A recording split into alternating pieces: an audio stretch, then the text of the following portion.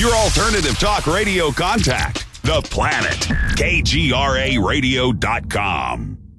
With infinite complacency, people went to and fro the earth about their little affairs, serene in the assurance of their dominion over this small, spinning fragment of solar driftwood, which by chance or design, man has inherited out of the dark mystery of time and space.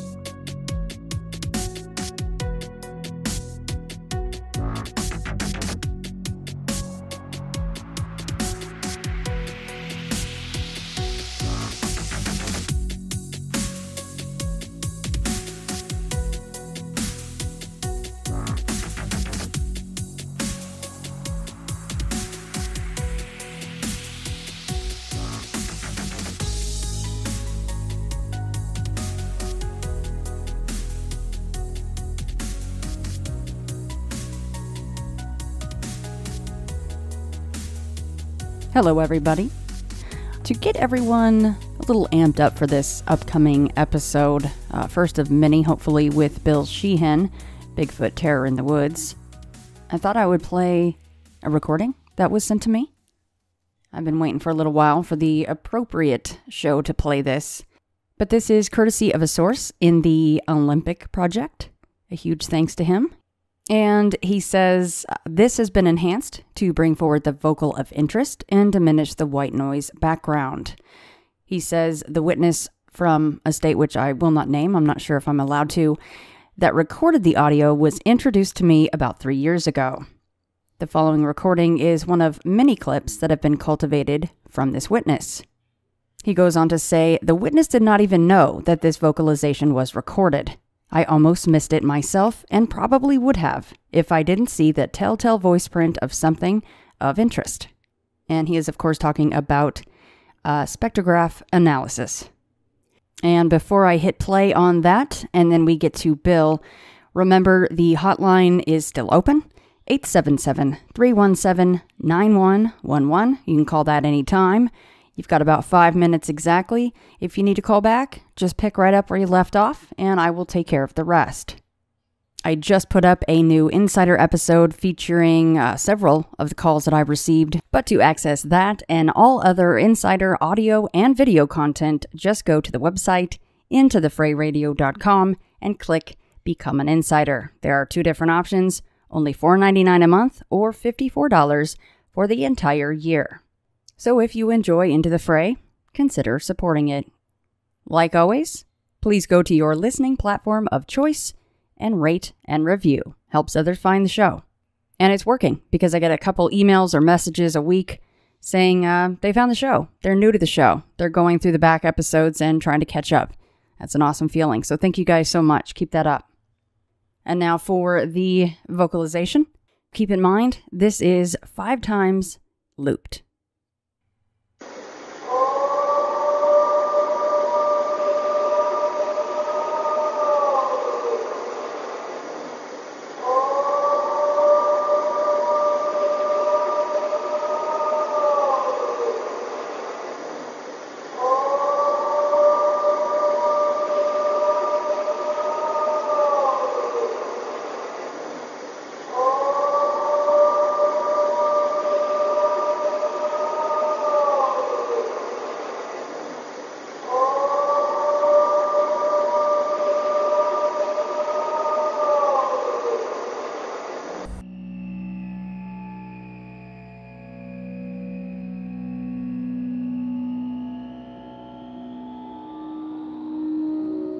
Vegas? Hello, Bill. How are you? Good. How you doing, Shannon? I'm doing awesome. It's good to finally talk to you. Yeah, it's awesome. It's awesome. I love doing these shows and talking all things Bigfoot. And I'm meeting a lot of nice people along the way, too, so it's really cool. Good. Yeah, there's a few good beans in this whole thing, right? Yeah, a few. I have run into a couple of clunkers, but for the most part, a good-spirited group of people, you know. Good-spirited. I like that. See, that's a good moniker for us to hold. I like it. So how you doing? I'm doing excellent. I mean, it's sunny and boring here, 65, so nothing too exciting. You're suffering greatly. I am. Everyone really should feel sorry for me because it's just supremely boring. No excitement whatsoever. Every damn day, sunny in the 60s. So. Wow.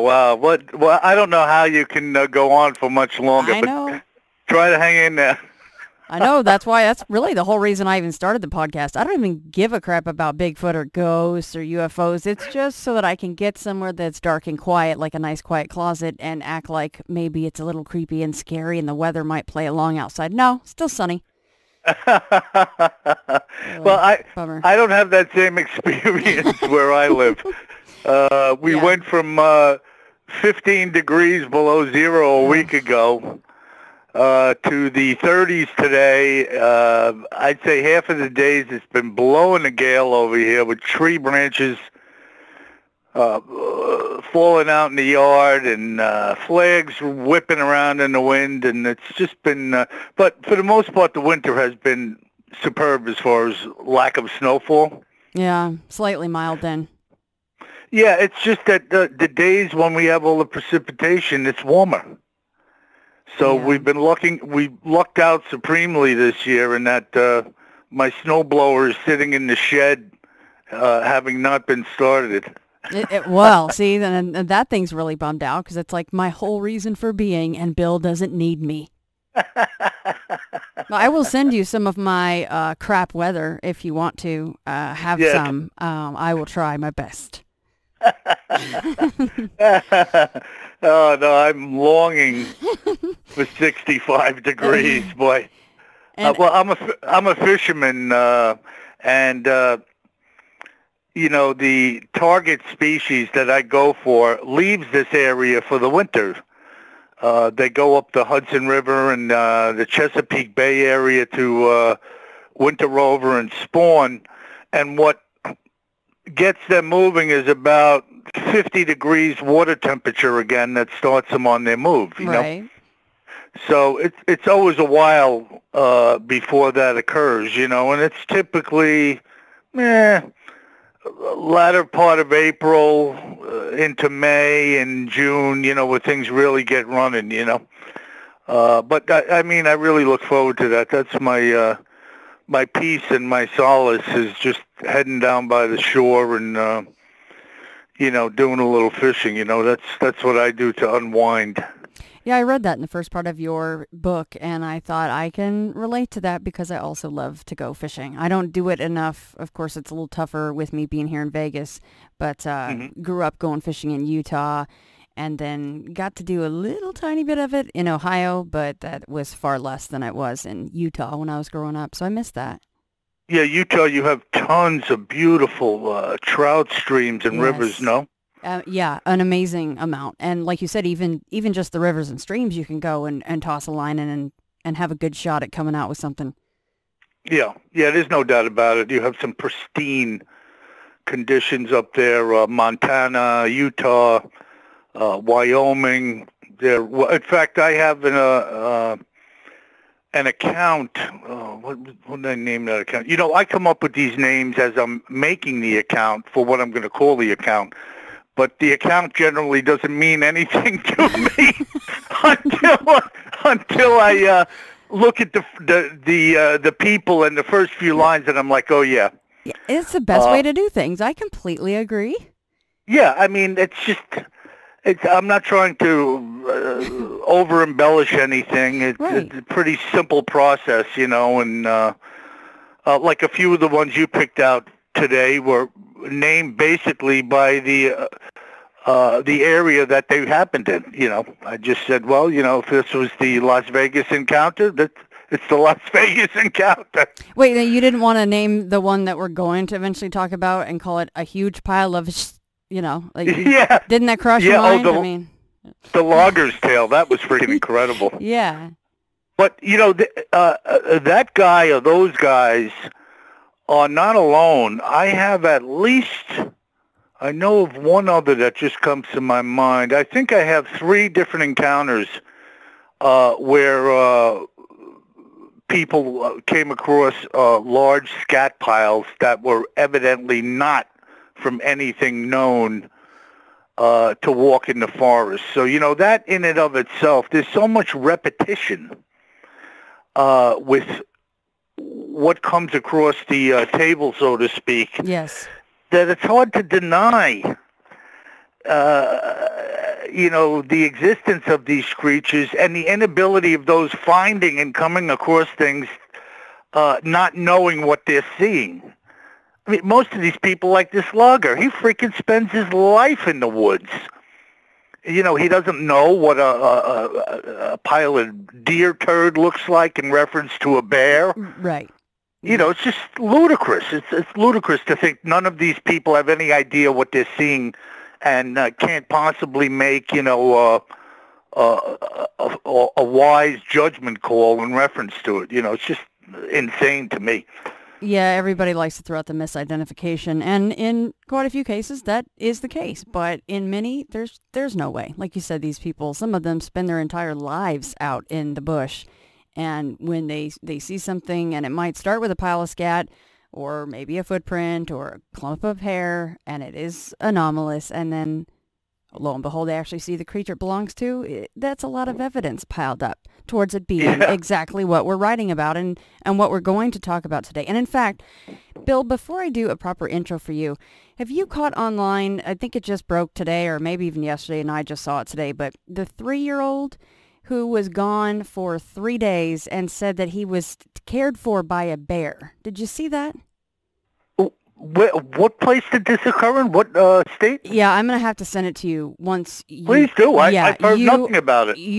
I want to see what you think about this because I don't know all the exact details, and the few articles that I've read were very vague, but maybe that's all the details that they had. And this kind of is a strange portion of it, but besides the whole, I was taken care of by a bear, which they should be hibernating, but beyond that, he was found 40 yards away from the original location where he went missing. So that immediately jumps in my mind, like the whole missing 411 thing. Like, was he brought back to this location so that he would be found? And he was found in a briar patch, in a bush. It's just so strange. And he said that a bear took care of him for 3 days. And this was on a news broadcast of some kind? Yeah, it's breaking news all over just regular media. And in fact, this was in a very cold location. I think it was below freezing temps. I'll send you the article. That way you can look over it once we're done talking, because I'd like to get your opinion on this. But wow, no, yeah. I'd love to. See, I'm not much of a news junkie, and the news that we do have on our set here is local news. It's actually a network called News 12 Long Island, and they are put on by our cable provider, and it legitimately is predominantly news about Long Island. There's a couple of little blurbs in there here and there about what's going on in Washington, or the latest scandalous movie star blurb, but I don't know. In any regard, I haven't seen anything about this little guy, and I'd love to see it because, I mean, that just reeks of Bigfoot. Isn't that strange? Being that small, all alone, for 3 days in freezing temperatures, how in the world did he survive? And he's the one saying, oh, no, a bear took care of me. Well, maybe he just doesn't know what to call it, right? So he says a bear. Yeah, well, what else would you call it? Kid knows nothing about Bigfoot. Right. So Big, hairy, furry, vicious looking, but if it was gentle in that circumstance, what does he know? He's just telling you what he knows from this, juvenile brain that he has. Exactly. It's the only word he could find out of all the kiddie books that his parents have probably been reading him over his short time on the planet. But yeah, I will link that, and also for everybody listening, I will put that in the show notes. So let me do a proper intro here for you, Bill, because we've been planning this for a while, and I told you that if you were up for it, which you said you are, we are going to do subsequent entire episodes per volume, as long as you can stand to do them. So this one is Volume 1, and the title of the book is Bigfoot, Terror in the Woods, Sightings and Encounters. And again, this episode is all about Volume 1. I have, as Bill mentioned, chosen a few of these said stories and accounts that he has taken from these folks. And Bill, how many volumes do you have now? Well, there's 6 volumes out. I'm encouraging people to go through www.buybigfootbooks.com. It's actually a page I set up. And the reason I did that was I'm doing some audio readings on YouTube.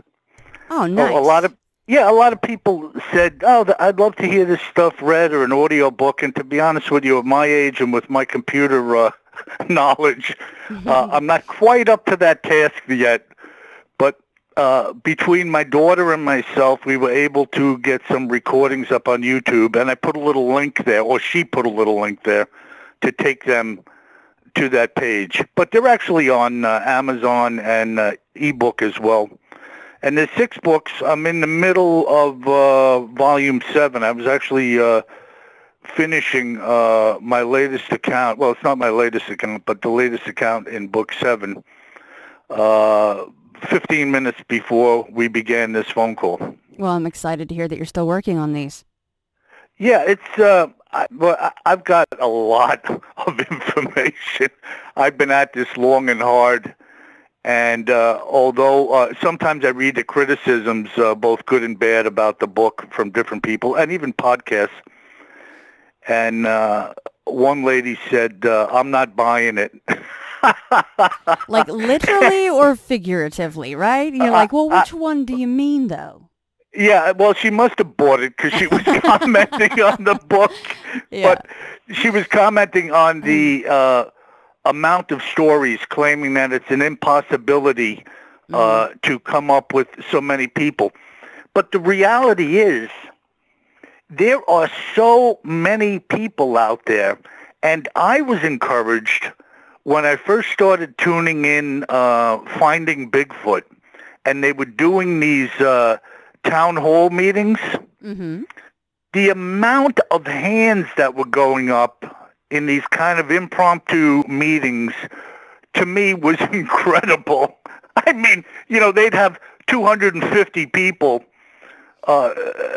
gathered in a glorified barn somewhere in the middle of a town in Oregon, and, 90% of the people raised their hand when they were asked if they thought they had encountered a Bigfoot. And might I interject really quickly that, and I know that people have their opinions on finding Bigfoot, and that's fine, but I was lucky enough while I was in Ohio to attend a taping for one of the town halls. And I will tell you, in fact, and I know this for certain because a couple of these people I knew personally and knew that they had had encounters. And so it's not like they're finding people and saying, okay, so here's your angle and here's your story.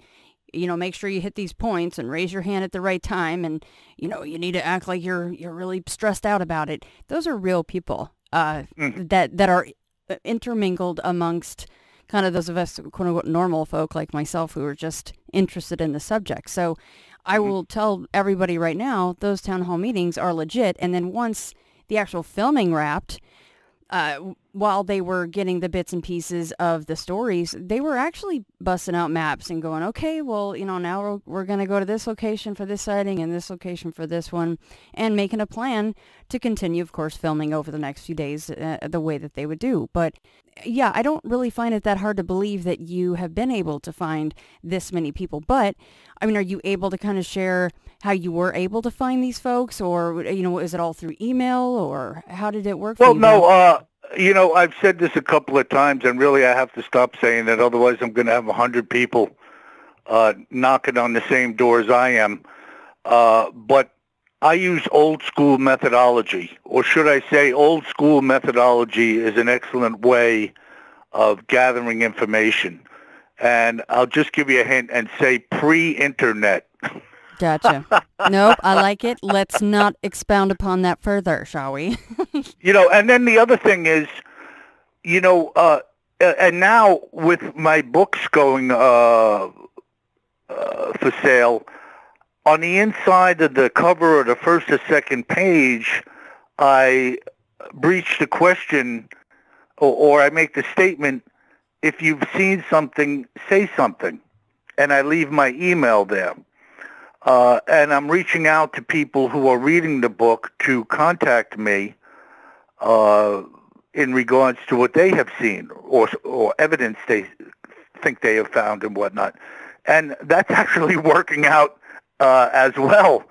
I just got off the phone with a guy in South Texas, I think it was last week, had an incredible evidentiary finding while hunting hogs.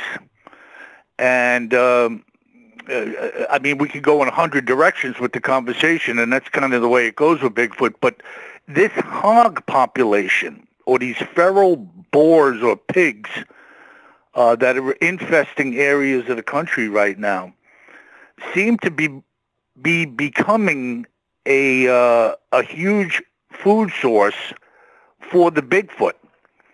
I've got a number of accounts involving hog hunters and hog hunting in regards to evidence and or seeing Bigfoot going after hogs or attacking hogs. So they're definitely opportunistic, you know, and a big fat pig literally seems to be all right with them. So what you're saying is you and I need to take up hog hunting to increase our chances of seeing a Bigfoot. I like it. I read that you dabble in archery quite heavily, so I could practice and then out hunting we go. It's worth a shot, you know, right? One guy asked me, I think he said, where do I hunt deer or what kind of bow do I use to hunt?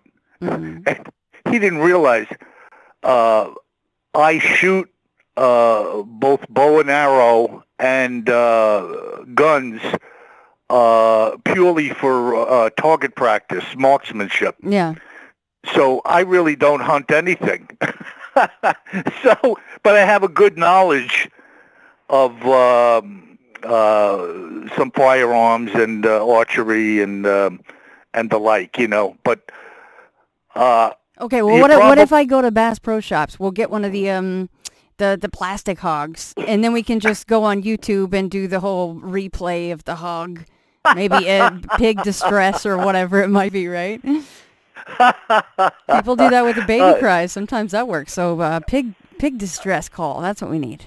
Yeah. Well, all right. Well, you know, if you're up to it, maybe we can give it a try someday. And then you know what? If it doesn't work after a couple hours and the pig squealing just drives us nuts, we'll just go fishing. It's no big deal.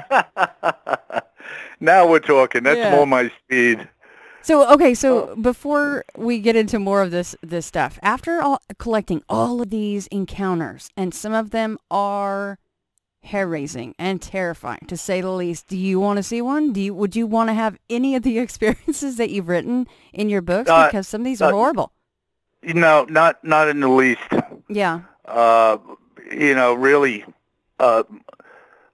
nothing. These creatures speak nothing but danger to me. And I know there's going to be a whole bunch of people out there that are going to hate me immediately after saying that. Oh, wait, you don't want to go braid their hair, Bill? Yeah, no, Bill's not good at hair braiding. Maybe pulling hair out. Yeah. But not braiding hair, no. Yeah. But if I was to see a Bigfoot, I would prefer that it would be at a distance. Mm-hmm. And contrary to what others say, I would have no problem identifying a Bigfoot over a walking human or a dancing bear. And I would leave it at that. I wouldn't go pursuing this thing. First of all, them running after you would be like you trying to escape from a car going down the street in front of your house. Yeah. It's not going to happen. And the chances of you being on the receiving end of death, I think, are pretty good. If one of these things starts to bear down on you or thinks that you shouldn't be where they are, the whole thing just reeks of trouble to me. And no, if I was even thinking of going in an area... Now, when I say this, when I say going into an area where they're prone to be, I have encounters coast to coast, north and south, east and west. but there are definitely areas where there seem to be a preponderance of sightings occurring. That's not to say in my own neighboring states of New Jersey, Connecticut, Maine, New Hampshire, just going around me and just reaching out like fingers into the United States, people are encountering these creatures.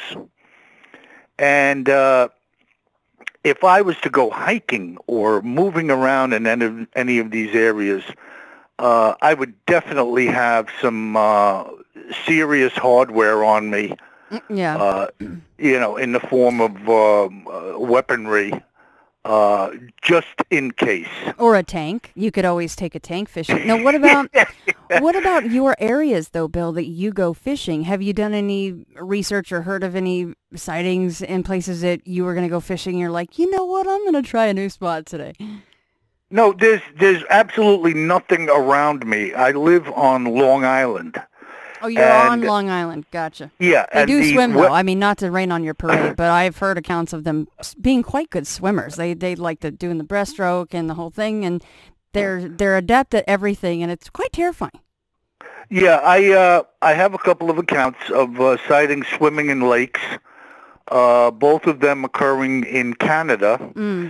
But here on Long Island, the western end of the island is connected to Manhattan and the boroughs, the Bronx and Brooklyn, Queens. The other end is Montauk Point, and on one side of me I have the Long Island Sound, which is probably about 20 miles wide at its widest point, and then on the South Shore, the Atlantic Ocean. So we have a lot of deer around here. There's a lot of little critters. It's not all city. There's a fair amount of farmland. I live right on the edge of what's known as the Pine Barrens. Tremendous amount of acreage of just protected pine forest. But nothing like that would be around here. There are supposed rumors, though, now of coyote sightings, and how the heck they could get here is beyond me. I mean, I can't picture one of these things thumbing a ride over the Throgs Neck Bridge. They really have grown leaps and bounds in their gray matter. Yeah, and now they can thumb a ride. I mean, I'd pick them up. Why not? Give them a shot. Yeah. So, but no, we're not gonna have any Bigfoot around here. But. There's something so disturbing to me. There's a couple things. Like you said earlier, it depends on the situation. It'd have to be the perfect situation to see a Bigfoot and not need a diaper, or it ruins your life and you never go in the woods again. But number one, them being sighted up in trees. I feel like if I looked up and saw a Bigfoot in the trees, that would screw me up. And then number two, the whole swimming in the water thing. No, I don't ever want to see that. I remember Will Jevening bringing up an account where a man was in a canoe fishing, Bill, and he saw it. Actually, it was a red-colored Bigfoot. It swam directly under his canoe and then surfaced at some distance away. But I'm like, nope, no thanks. Don't want to see that. Yeah, that'd be akin to seeing a great white swimming under your boat. Absolutely. You're like, well, I don't have an option here to do anything. I'm kind of screwed, aren't I? Yeah, if he wants to come up. To me, you get in close quarters with these creatures, and you're lucky if you've gotten away. I had a group of men fishing in Canada. The guide stopped the boat and pointed to them what they thought was a moose swimming across this lake.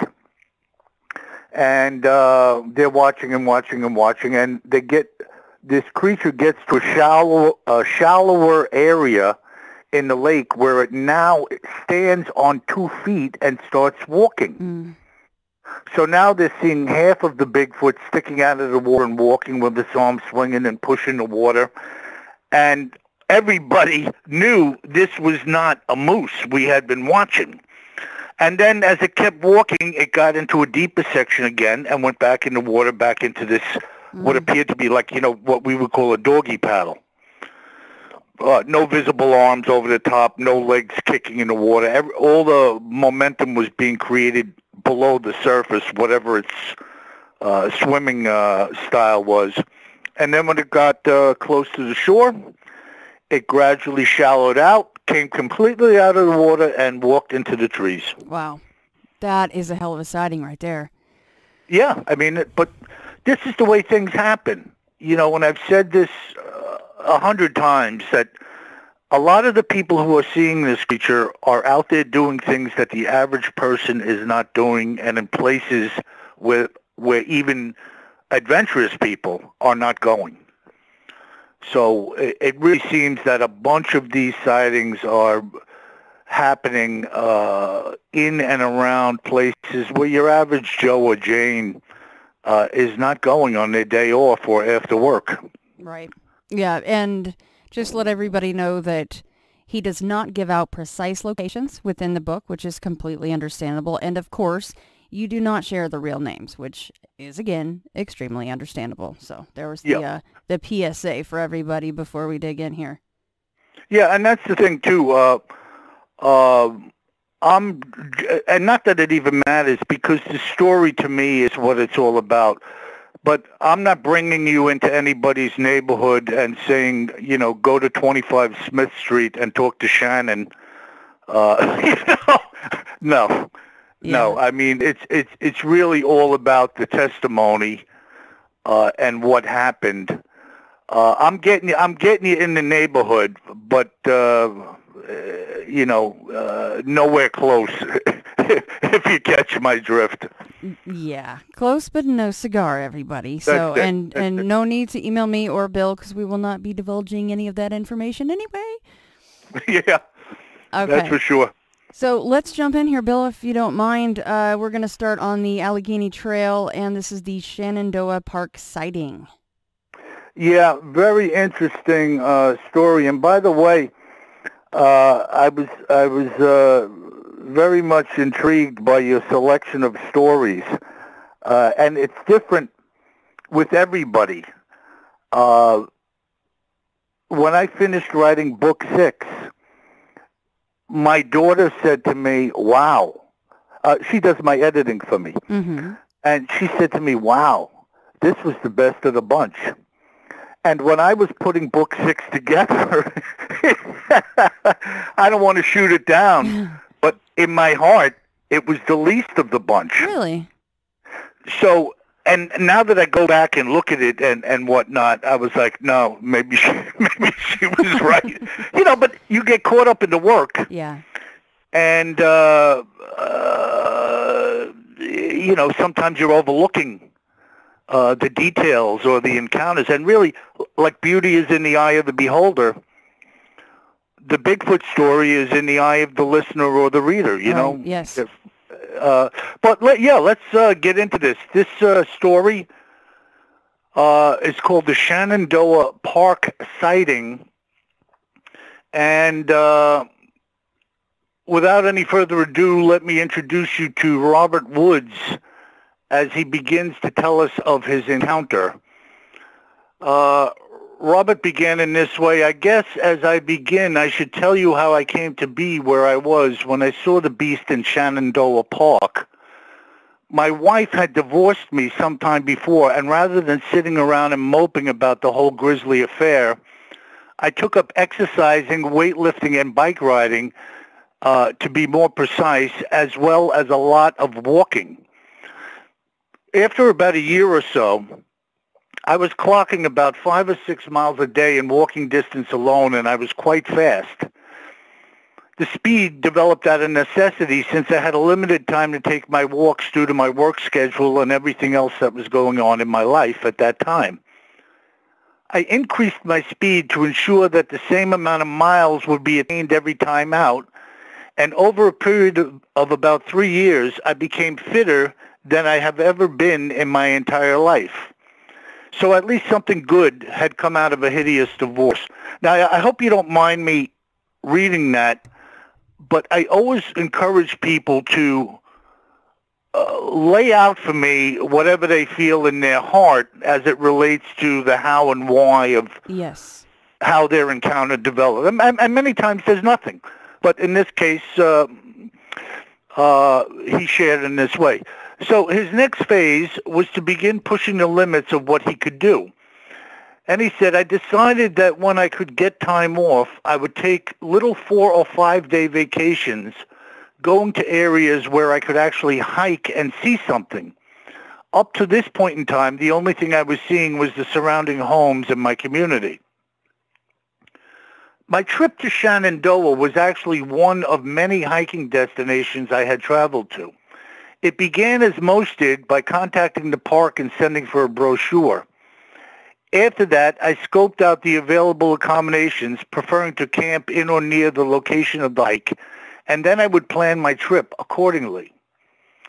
Having gone through my punch list, my plan for Shenandoah was to set up a camp at a place called Big Meadows, and from there I would walk the area between Big Meadows and Thornton Gap.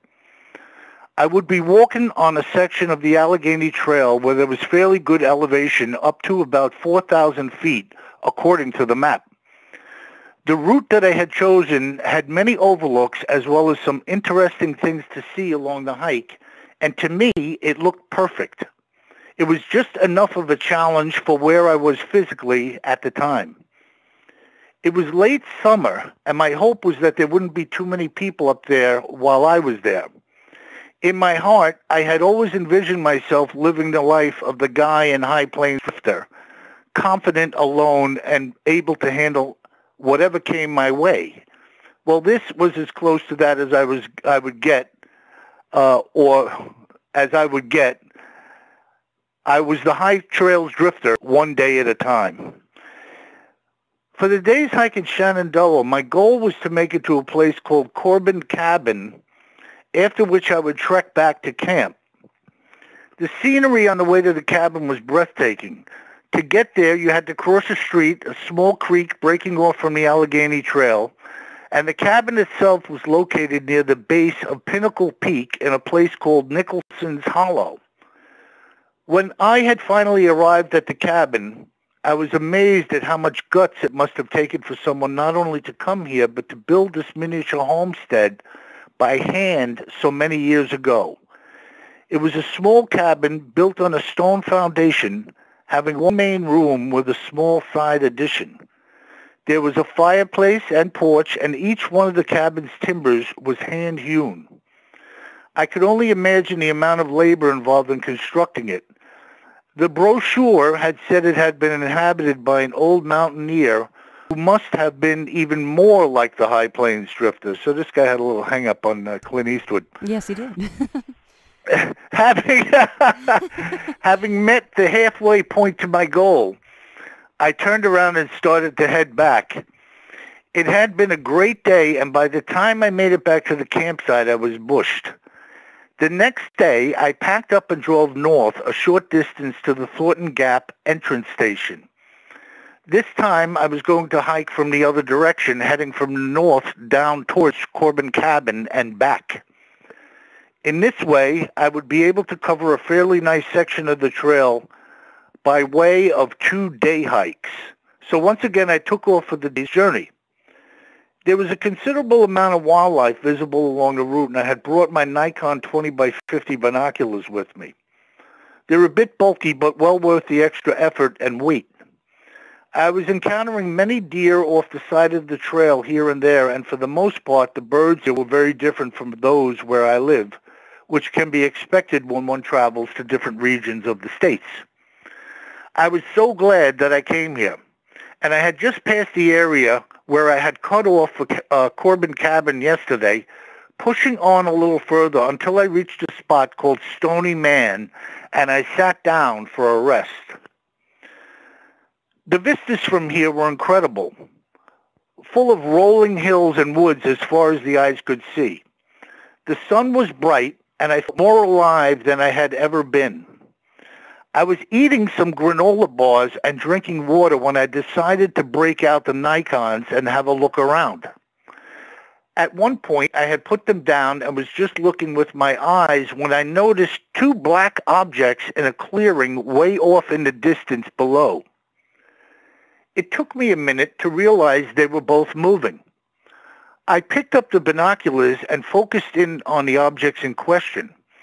I would have to say they were about 1,000 yards away from me, and I watched them for quite a while. With the binoculars, I was able to tell that these objects were actually a large black bear and a cub, and they were feasting on what appeared to be a deer carcass. I hadn't seen the bear take the deer down, and I was wondering if the deer had died recently and they sniffed it out for a meal. I must have been watching them for 15 or 20 minutes before it happened. Now, I must warn you that the next series of events went down so quickly that it was actually quite difficult to figure out just what happened.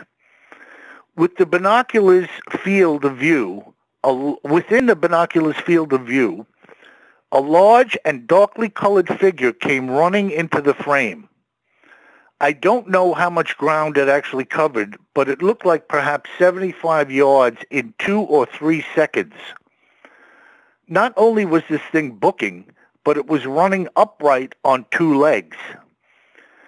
At the same time that I caught sight of the figure, I saw the larger bear lurch and jump to the side of the carcass, and the little one bolted away. This all happened in a matter of seconds. The creature closed the gap between itself and the bear quickly and ended the sprint, making head-on contact with the bear, knocking it to the ground. I could see its arms flailing as it remained atop the bear, and it was a short-lived fight. Everything stopped. There may have been sound, but from my distance, I couldn't hear anything at all, as this thing was now sitting still on top of the bear, straddling its body. A minute later, the cub reappeared at a distance. I saw the creature wave its arms, and moments later the cub scurried into the brush and was out of sight for good. I continued to watch the scene for about 30 minutes. The strange creature tossed the bear's head back and forth in its 2 hands. Now, I don't know how tall a bear is from the ground to the top of its back, but I would have to say that judging by the brief period when I had seen it running, the creature was at least 3 times as tall as the bear was high. So if the bear was 3 feet tall, this creature was 9 or 10 feet tall. It was immense. Its arms almost looked to be as long as the bear's total body length. I had to be looking at a Bigfoot, and this Bigfoot had just charged and killed a black bear. I watched the creature for about another 15 minutes, but time was not on my side. As awesome as this was, I had to complete my hike back before it got dark, and I was already wondering if I could make it back in time. What do you think of that? Well, I think that one of the first things that jumped out to me, I mean, besides the actual act of it killing the bear, was the fact that it spared the cub. I was like, well, that was interesting. It just kind of said, nope, go away, not dealing with you. Yeah, I mean, waving it off. And like he said, at that distance, you couldn't hear anything. Maybe it went, Rah! Yeah, right. And it scared it or frightened it with the arm wave, like, get out of here, kid. Yeah, that would be definitely one of the things that you were mentioning earlier, as far as, there's a list of sightings that would be okay to have, a short list, and then there's a very long list, and this is included in them, to where it would be a very terrifying sighting. Yeah, Even though he was very far away. I mean, just to know that that's out there, he's already hiked as far as he has back in the bush, and now you're going, great, and it's going to be getting dark soon. Well, the thing is, too, in many of these sightings, people have commented at the speed and agility of these creatures in close quarters. And, really, if you were to be walking down a trail, meandering through the woods, it wouldn't take this thing but a split second to grab you by the head and dispatch with you. Right. You wouldn't know what hit you. So the idea of you being able to get away from it, or you being able to get away from a mountain lion or a charging grizzly bear, I don't know. I'm not placing any wagers on you escaping. No, and not only not escaping, but the fact that it could probably grab you and you wouldn't even be able to maybe even make a sound. So you could have your friend up ahead of you, hiking 15, 20 feet in front of you, and zip, you're just gone. So it kind of makes you wonder about some of the other cases that we've heard where people go missing and somebody was right there. Think about if the hand, I wear extra large gloves, and I look at my hand, and my hand is nothing next to one of these creatures from the descriptions I've heard. One guy described, in the account of the prospector's letter, this old-timer described the fingers of the creature it had shot as being the size of a large cigar. Yeah. And these are when they rolled cigars big and nasty, the old stogies, Yeah. And I thought to that, and I said, holy smokes, we're talking about, and those are just the fingers. That if that thing just extended out and got the jump on you around your throat with some type of, like, superhuman grasp and just snatched you, you're done. You'd be done so quick. And if it grabbed you with two hands and just snapped your head or something, I don't think you'd really have time to make a chirp. I think that'd be the good way to go. I mean, if you had to get drug off into the woods by a Bigfoot, I'd rather be dead by the time his second foot hit the other side of the trail, Just take me now. Well, yeah. Well, I guess we wouldn't have much choice in how the end came. No. But if you could choose an end, I would say that would be better than whatever the latter would be. Yeah. Mr. Bigfoot, just give me the old squeeze. Let's go. Just close down on the esophagus. I'll be okay. And it's funny you mentioned that because I wasn't even thinking about it chasing the cub away. That really lines up with what we were talking about earlier with the little kid missing and coming back, saying the bear was taking care of him. Yeah, there's some real, it makes you wonder if, if the kid got taken care of by a female Sasquatch, that she just had a soft spot for him, and maybe the Bigfoot saw the cub as just, well, you're not worth my time. That very well could have been it, and he already killed the larger bear, and who knows what he did with it afterward, but I don't know, are we putting human traits on a Bigfoot that he just cared enough to let it go and live its life and cross him at a different time? I don't know. Yeah, I don't know either, and I'm uncertain as to whether or not the creature's intent was to kill the bear, or whether he thought it would run seeing him and he just grabbed this deer. But apparently it had made a committed charge, and when the bear stood its ground, he just took it down. I mean, it's incredible. I mean, to see one animal attack another in such a fashion and dispatch it so quickly. But this is what this fella says he saw. Yeah, and that's true. I mean, the Bigfoot might have just wanted exactly what the bears did, just a leftover meal. And when the bear stood its ground, yeah, you're probably right. He's like, well, shoot, I kind of committed to this one now, so guess I'm going to have to take you out. Yeah, and who knows? He's looking at a distance, he says 1,000 feet. Who knows what he was actually looking at? Right.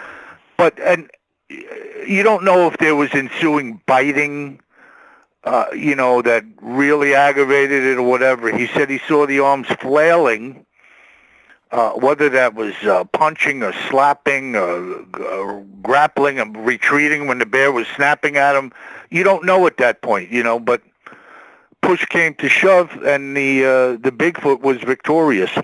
Now, I didn't get into the latter part of that because he was just elaborating on what we already spoke about. Right, yeah. He took a picture kind of knowing in his heart it wouldn't come out, and it didn't come out. In the picture, when it was developed, all that came out was this little spot that he knew was a Bigfoot, but as far as anybody else seeing on his wall, nobody would even know what the picture was, right, or the significance of the dark spot on it, but he had kept it as like a memento.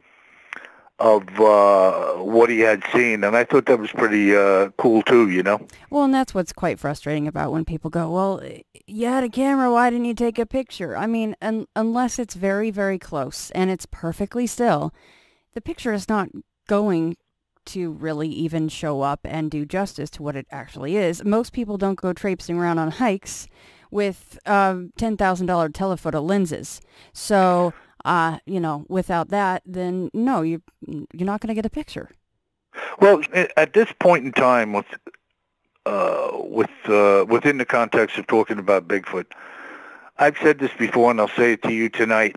It really doesn't matter what the pictures anymore, because the blurry ones were always too blurry, and the beautiful ones are too beautiful. Yep, they're all hoaxes. That's right. And now with the age of computers now, if anyone just decides to say, well, it's CG, well, that's that. Yeah. So to me, it's always the same.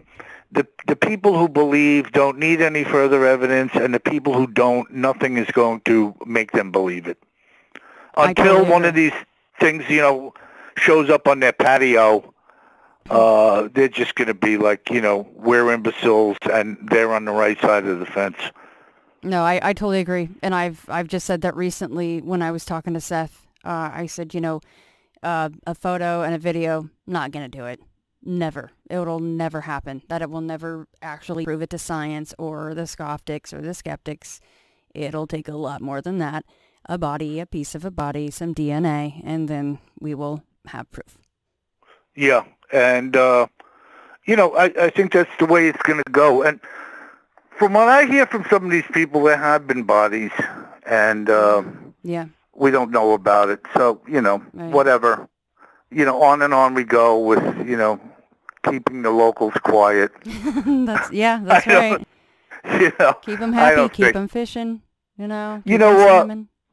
My wife comes from South America, and occasionally we have the Spanish news network on the television. And it's funny, when you watch their news broadcast, they occasionally throw some curveballs in there as far as UFOs or chupacabras, and they're talking seriously about it. You know, they're not laughing or chuckling about it when it's part of their broadcast, and they show it just like they would talk about a heroin bust. Yes. You know, this is the next segment of their news, and they're talking about some type of oddity. But we don't get any of that around here. Mm-mm.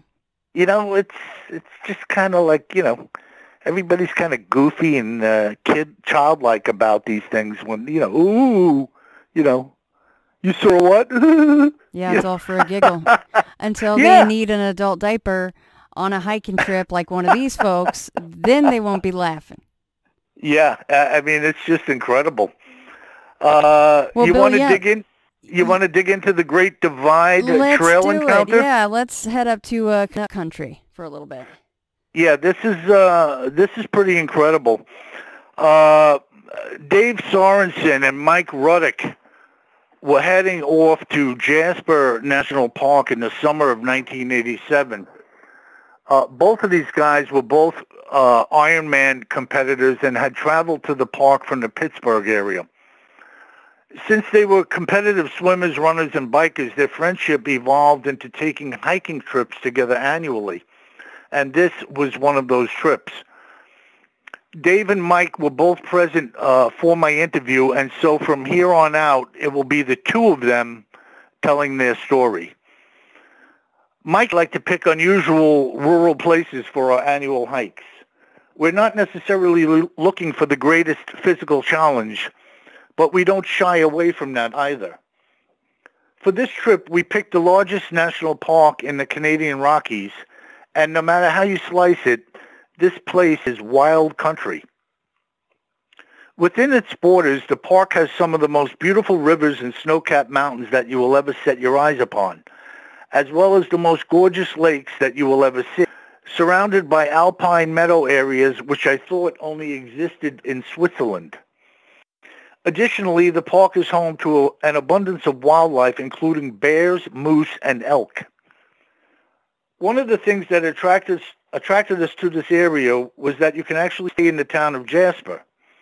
From Jasper, you could drive into many access areas of the park, with there being over 600 miles of trails within the park's boundaries. And I was told that most of them had started off as game trails. For our trip, we flew into Calgary International Airport, rented a car, with the transition being sweet and easy. There were a number of lodging accommodations located within the vicinity of the park, as well as horse outfitters, guide services, outfitters and guide services for those who are interested in such things.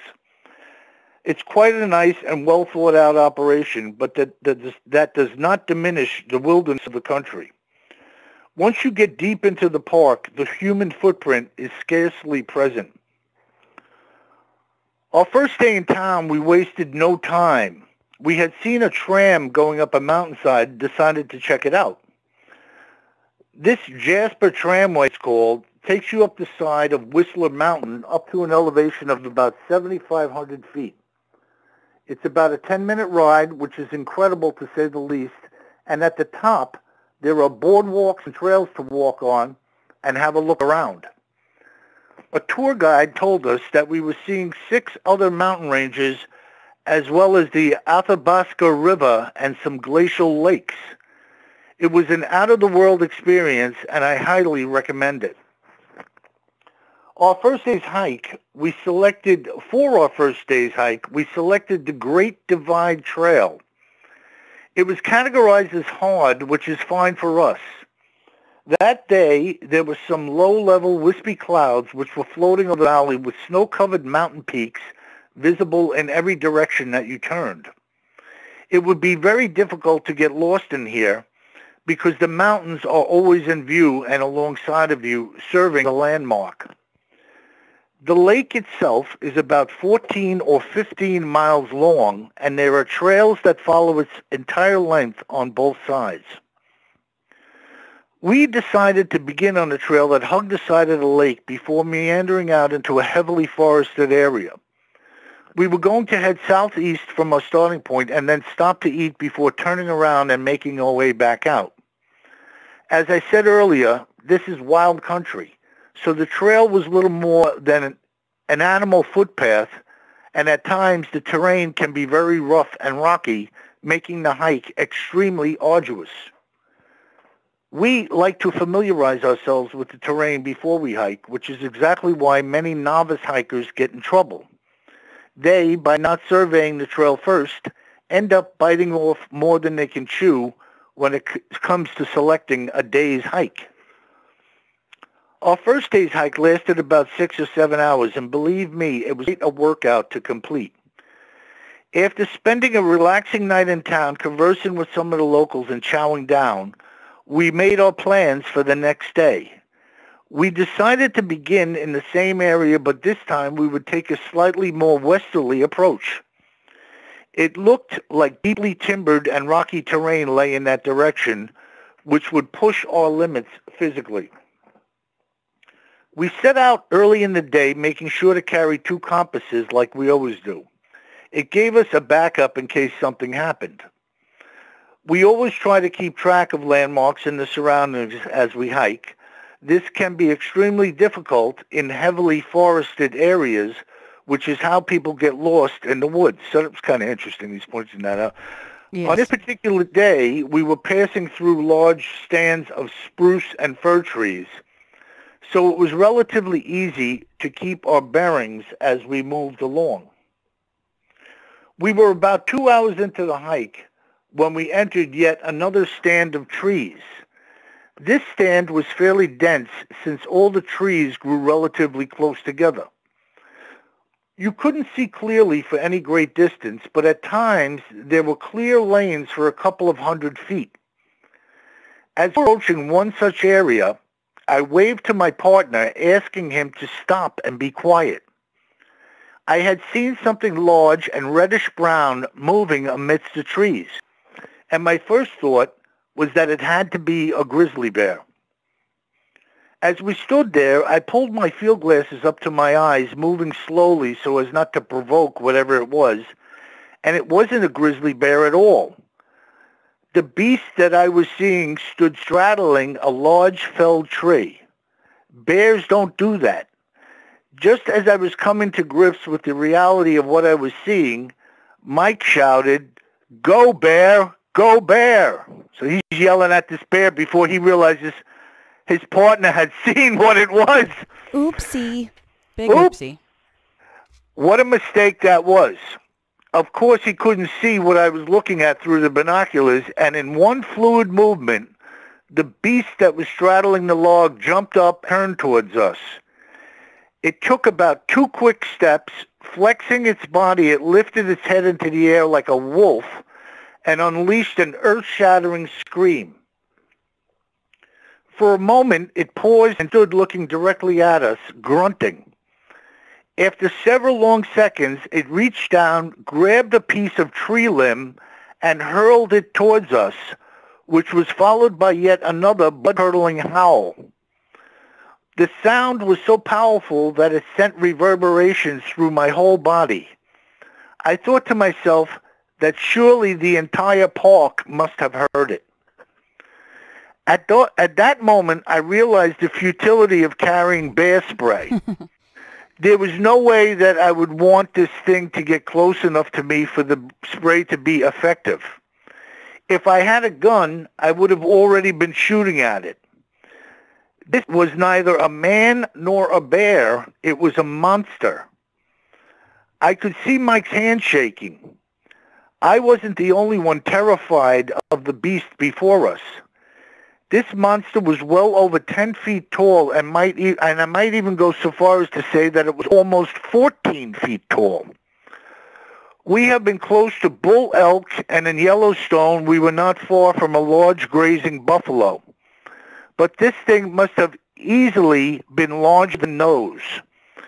It started rolling its head around like a weightlifter trying to get loose while swiping its arms back and forth in the air. And every few seconds it would let out a grunt or a growl. Then, as if things couldn't get any worse, the beast took about 3 or 4 more towards us before stopping to snarl at us, which to me was an intimidation move. He wanted to show us that he was the boss. Now, my own chest is a size 52.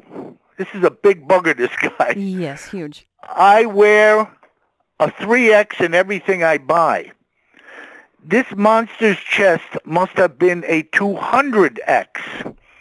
It looked like a living bulldozer with gigantic hands, arms, and legs, and the speed with which it was able to move during the short burst told me that if it was going to really charge us, it would have already been on top of us. Suddenly, in the distance, we heard another howling noise which seemed to get this creature's attention. It was prolonged and loud. After the distant howl had faded, the beast turned his attention back to us. It grimaced, showing teeth, before slowly turning away and walking. As it did so, it craned its neck backward, looking at us several times before it disappeared into the trees. The 2 of us dropped our packs and sat down. I felt like every ounce of energy had left my body and we were in shock. We must have been holding our breath during the encounter because we were both breathing heavily and panting, fighting to catch our breath. A little while later, we walked over to where it had been sitting. The area reeked of crap, and we could see that the beast had been digging in the rotten log. Fat white larvae occupied the decaying bark, and there were a couple of large leaves from some type of plant laying next to the log with a bunch of these larvae lying on top of them. It looked like a dinner plate. This thing must have been gathering food when we had interrupted. So no wonder it was pissed off. There were a few large prints around the area, and the impressions were very deep. I put my forefinger into one, and it was so deep that it reached my middle knuckle. And these prints were more than double the length and width of my hiking boots. Mike and I had been on many hikes together around North America. We had seen and experienced in great detail a lot of wildlife together. and we had both heard many of the stories of Bigfoot and had talked often about them. Both of us had possessed the mindset that we would believe it when we see it. Well, now we were believers because we had just seen it. We never again went to the woods without a gun. Those poor guys. I mean, honest to God, those poor freaking guys. And these are Ironmen and big dudes. And they're like, oh, we wouldn't have a shot. Mm-mm. No. No, I mean, you have to have the brains to know when to run. You know, now in some cases, you're not given the opportunity to run. But you certainly don't want to walk into trouble. I don't anyway. And, you know, I've always said in a fight, everybody gets hurt. Right. Whether you win or lose, everybody gets hurt. So, you know, to me, the best thing to do is walk away. And if pursued or if it insists, then you have to take care of business, you know. But these guys, you know, this thing did a couple of bluff charges on them. And at the speed it had come at them, where are you going to run anyway? Yeah. Yeah. So they just kind of stood still and waited to see what would wash out. But thankfully for them, it seems like it was called by another creature with this second howl being heard in the distance, and they said it got its attention, and it turned and walked away. So there's no doubt they're communicating, probably in a variety of ways. I had the story called, and we'll probably dig into that somewhere down the road, not today. I entitled it, It's Not Wood. And basically a landscape photographer and his wife went into an area.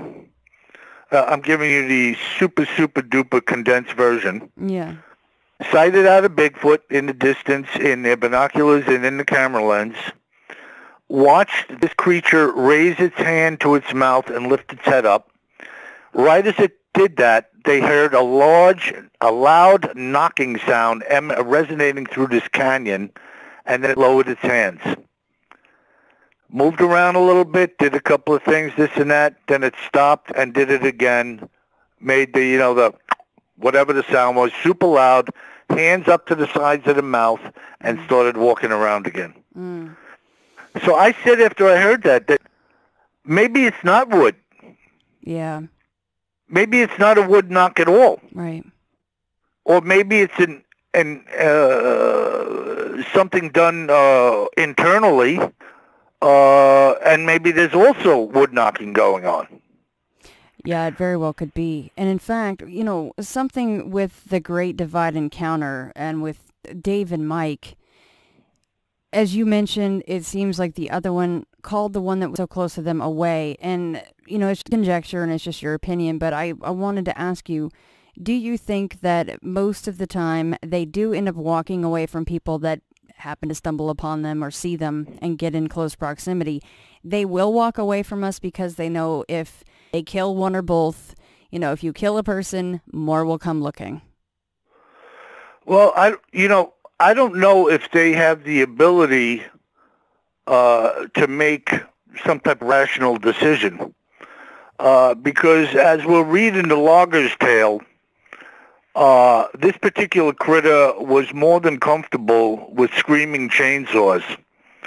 Mm-hmm, so I'm not, I'm not so convinced that these things are afraid of shooting, afraid of explosions. I don't know. You know, we can't ask them any questions. You know, why run away? Why did you run away? You know, but... And before you go on, Bill, just really quickly, one of the reasons that I chose The Great Divide and The Logger's Tale to kind of coexist with each other is because they both mention the sighting of the creature's quote-unquote fangs. And I just wanted to bring this up really quickly. Something that Dave and Mike said is that when it grimaced at us, I could see fangs, not like a tiger's, but longer than the rest of its mouth. And he said, thank goodness we weren't its next feast. And here's something so interesting and terrifying. It said its jaw protruded from its face, and the mouth area was massive when it howled, and you could have put a cantaloupe in there with no problem whatsoever. I mean, holy smokes. No thanks. Yeah, and it's funny because you're actually reading the end of the story. Fine, you're bringing out some of the evidence as seen by the people, and a lot of people say they argue the point like they're experts. Like, who's expert? Thank you. I want to meet a Bigfoot expert. Thank you. I like you, Bill. I really like you.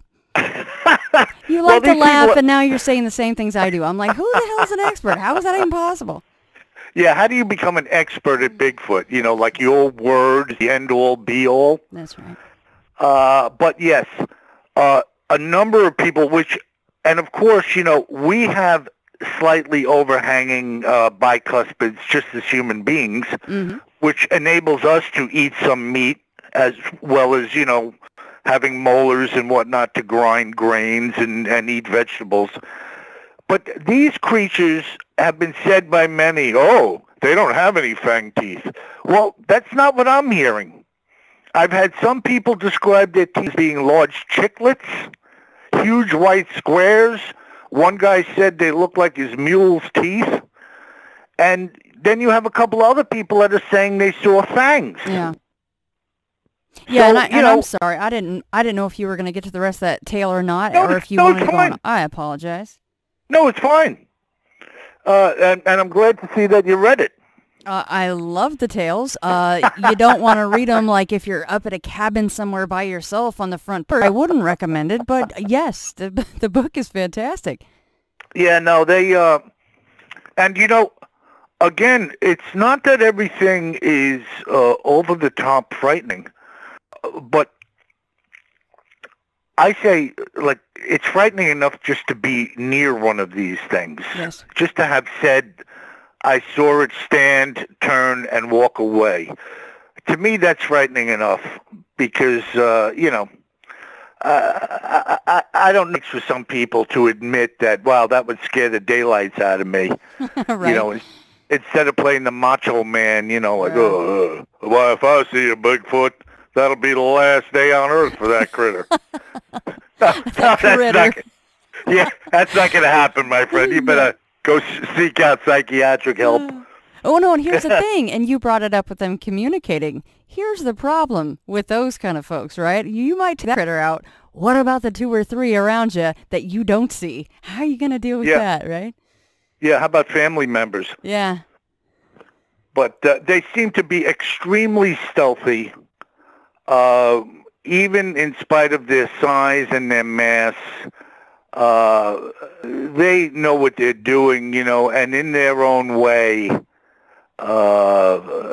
they've been by design created to do what they have to do to survive as well. So, it's not like they're Frankenstein walking through the woods with flat-footed wooden boots going, ugh. That's pretty much how we go through the woods, though. Yeah. I mean, to them, they're like, oh, I heard you like 5 miles ago, guys. Right. Here's another one of them dumb humans. Yeah, exactly. We're like, coming through. They're like, oh, how cute. They're actually in camo. Like, we can't see them or hear them. No, it really is incredible the way we look at ourselves and the way the animals behave just naturally. Yeah. Your best hunters are clueless in stalking and whatnot relative to these types of creatures. We just don't possess the physical attributes or the stealth to do it, but, we do our best and we have success. But these creatures are just like over the top with their abilities to move and to muscle things around and stuff, I like to refer to them as the Liam Neesons of the woods. I like Liam Neeson, so I usually tie that in. Although I read an article that he's anti-gun, which I'm like, please, God, don't tell me that Liam Neeson is anti-gun. But anyhow, another subject. Yeah, well, he's anti-gun, but he doesn't have a problem picking up a number of guns in his movies. Oh, yeah, he'll fire with both hands and both feet at the same time. I mean, Yeah, it's funny how Hollywood people seem to go that way. Yeah. You know. I just refer to them that way as far as if you just take the characters he plays in the movies, obviously not him in real life because he's anti-gun, but whatever, that's fine. It's we'll just go off the movie guy. I'm not a big moviegoer, but I know the name, and I recall trailers on this guy where it seemed like he was playing, always some nasty role, trying to do in some bad guys or taking revenge or something, and he's great at it. I mean, he knows all the weapons and he's got all the skills, and if he has no weapons, he still kicks butt because he kind of knows a little karate or jiu-jitsu or something, So that's why I'm like, the Bigfoot are like the Liam Neesons of the woods. They just handle business and nobody even sees them coming. Yeah. Who knows good luck with that. Yeah. Exactly. It's nuts. Liam's on your nuts. So that's the Great Divide Trail encounter. And I mean, once again, you're left with the prospect. Is everything jive? Is everything a story? I don't know. People are going to believe what they want to believe, Yes, absolutely. I was just finishing up a story tonight, right before I knew you would be calling. And just the long and short of it was, these couples saw a Bigfoot. They were watching swans swimming down the shore of a lake in an area where there was high willow grass along the shore of the lake. They saw something raise what they believed to be its back above the height of the grass just briefly and then go back down. The husband pointed it out to the wife, and then she was watching. Now, the grass and the lake and the swans that were swimming, as well as where they saw this back, were all like in one field of view as they looked straight forward. Mm-hmm. So it wasn't like, the eyes had to dart to the left to look over here and back to the swans. They were like right near each other. This thing blasted its arm out of the grass and snatched a swan out of the lake. Oh, my God. Right out of the weeds. She said the woman said it looked like a prize fighter's jab. And on the retrieving end of it, as fast as it had happened, the swan was gone. They saw some rustling around going on in the grass after the snatch. And then the Bigfoot stood up, turned, looked directly at them, which made her think this thing didn't know we were there. Because they were in colors and they weren't looking to hide themselves from anybody. They were out walking around taking pictures. Right. It looked at them like just to acknowledge, oh, two people. Had the swan in its hand and walked away. Now, they waited there for about a half an hour, not willing to just move for obvious reasons. Smart move. Mm-hmm. Yeah, and then they walked back over where this thing had been. And they saw the grass was entirely matted down. Now, I think they said the grass was like feet tall. Wheat. They described it as being wheat-like in color. They saw the grass was entirely matted down, and she said it looked like an alligator had just crawled through there. Oh, man. So this thing had crawled up through the grass, obviously to them had done this before, like it was practice at how to snatch a bird along the lake or how to have a good shot at it, crawled up, must have saw the swans coming and said, well, maybe if I hide over here, they'll come close enough this time. And when they came by, whammo, right out of the bushes, around the neck, swan dinner. That would be incredible to see that. And what a tactical move by that creature to do that. And he crawled in and sat and waited, and he was quiet enough that they came right up there. Well, if you watch, like, I don't go for this because I feed the birds around me all the time. And if I see a cat in my neighborhood going after the birds at my feeder, they better hope I don't have something in my hand because I'm throwing it. Right.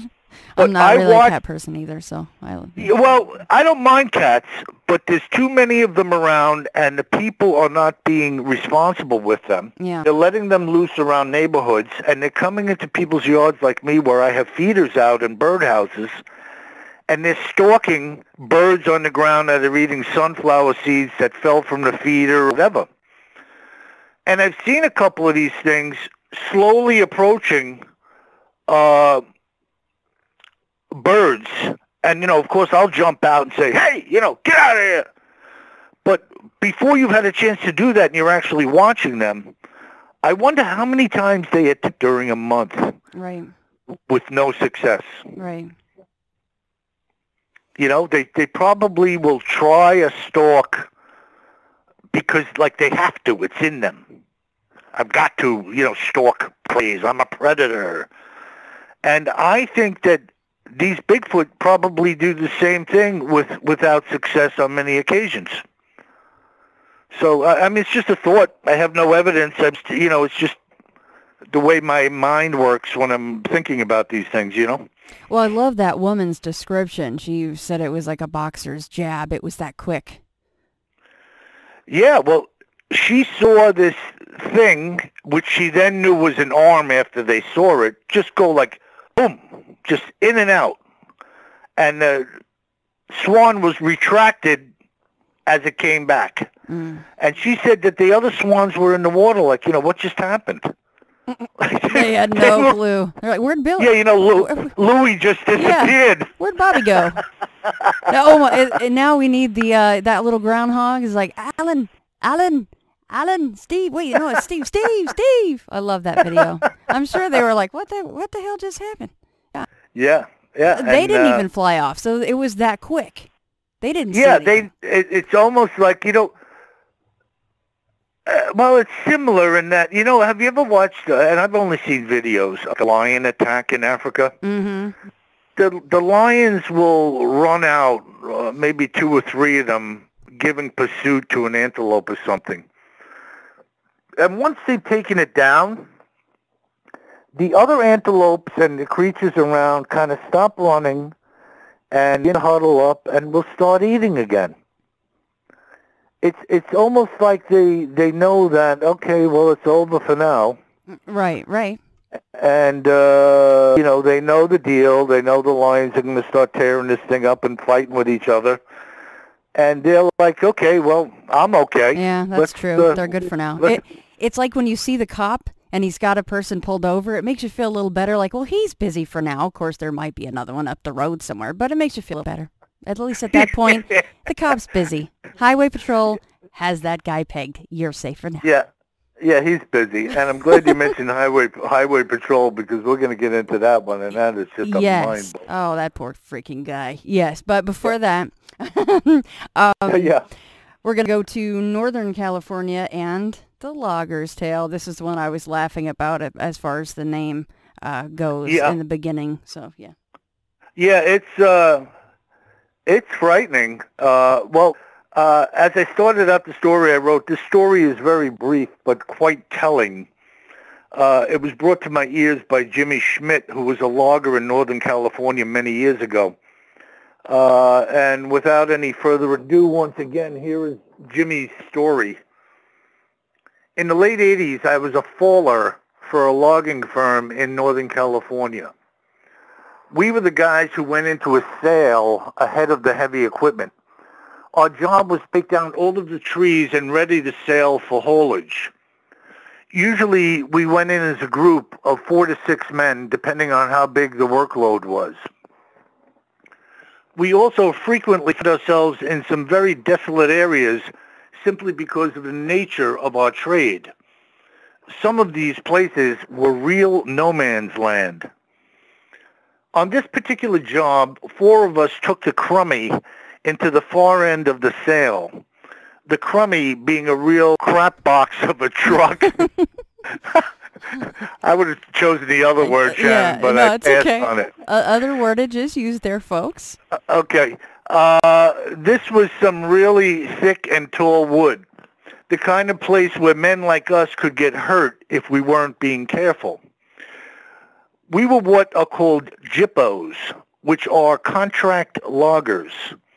For this job, we had been contracted by a paper company to clear this particular sale and haul it to the mill. Late in the afternoon, I started to get wind of what I can only describe as a real stench. Not knowing what it was or where it was emanating from, I kept working. A short time later, the punk on our crew came over by me and asked me what the stink was, and I told him I didn't know. By the end of the day, we had made it through about half of the sail and split. The next morning, we piled into the crummy with our gear and headed back into the sail for the second day's work. The stench from the day before was still wafting around in the air, which I thought was very unusual, because I had never smelled anything like it before. A couple of hours into the day, the punk had stepped away to take care of business when he started shouting, "Hey, you guys, come over here. Check this crap out."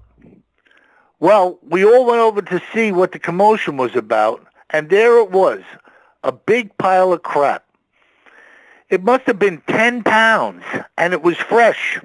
It looked human, but the pieces were really long and wide.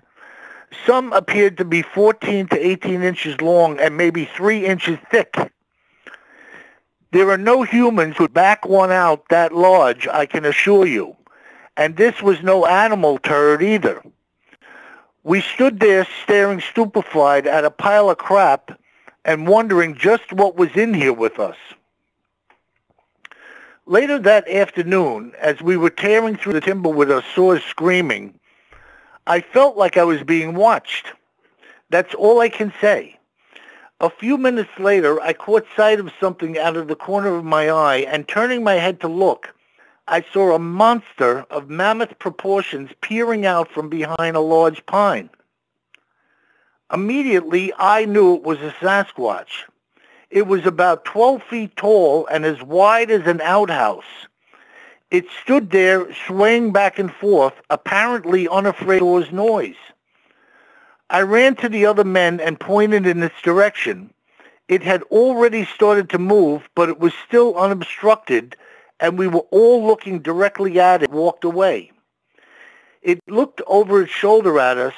Its butt must have been 4 feet wide, and its legs and back were just as massive.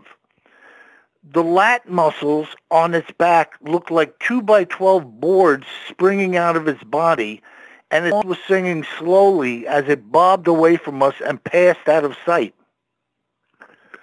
We all jumped into the crummy and took off. I quit the crew that day and never went back into the woods. I never saw the guys who were with me that day ever again, and I even left some uncollected pay on the table. So then the guy went on to give me some details. And he said it didn't come out from behind the tree because it was 3 times as wide as the tree. It was just shielding itself from full view. He said maybe it had been moving and had stopped there to hide once it saw me turn.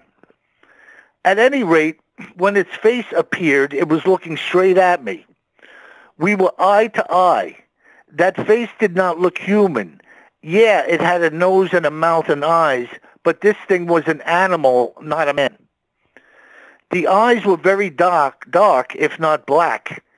The face, chest, and inner thighs had some exposed skin, but the rest of it was entirely covered in hair that was so dark it was almost black. For some reason, I clearly remember its fingers. They looked like they were 10 inches long, and I could see its teeth. It looked really angry, but made no sounds at all. Its 2 fangs were slightly longer than the rest of its teeth. When I ran to get the guys and pointed at the beast, its back had been facing us, and it had already covered quite a bit of ground as it left the area. The back was completely covered in black hair, and its head swiveled with the shoulders. Compared to the dimensions of the body, the head looked somewhat small in size and was actually sunken down in front of the upper back muscles. So I could not even see the head from the back. Everything about it was pure muscle and totally beyond the realm of human normalcy. The thighs alone must have been several feet in circumference, and its back was V-shaped in a way that looked like it could bench press a... The creature's arms must have hung 7 feet from the shoulder. It was so gigantic that it seemed there would have been no defense against it should it have decided to attack. I'm not even sure a couple of well-placed rounds would have been enough to take it down. Mic drop on that one. There you go, folks. Yeah. I mean, considering what he saw and the dimensions that he said it was, he said a couple of well-placed rounds, nah, you may still not bring the thing down, and you're still in trouble. Yeah, and it's just, you're talking about something that is so massive, so shocking, so out of the norm of what anybody on this planet is used to seeing, or even if you're not used to seeing it, what you can handle. Right. That it's just fear, dread. Oh my God! Get out now. This is not a happy time. Now look, these guys had chainsaws. I'm sure this guy would have been holding the chainsaw, revving at him if this thing made a move towards him. Right. But the fact that it was moving through the area while they were screaming with the saws was a little bit, I don't quite know what the word for that is, but right. That's a little bit freaky. Of course, at that point, the Bigfoot's like, well, no need for my Liam Neeson skills. I can just go traipsing around like these fools can, and they won't hear me, at least until the saws go off. But yeah, that was interesting that would be in the area anyway, because some people think that the more noise you make, then, oh, well, no, they're not going to come in. You're not ever going to see a Bigfoot like that. Well, that's not always the case. Yeah, and maybe they're attracted to noise. Right. Yeah. Like, oh, what are the dummies doing now? What are the hairless pink things doing now? What's going on over here?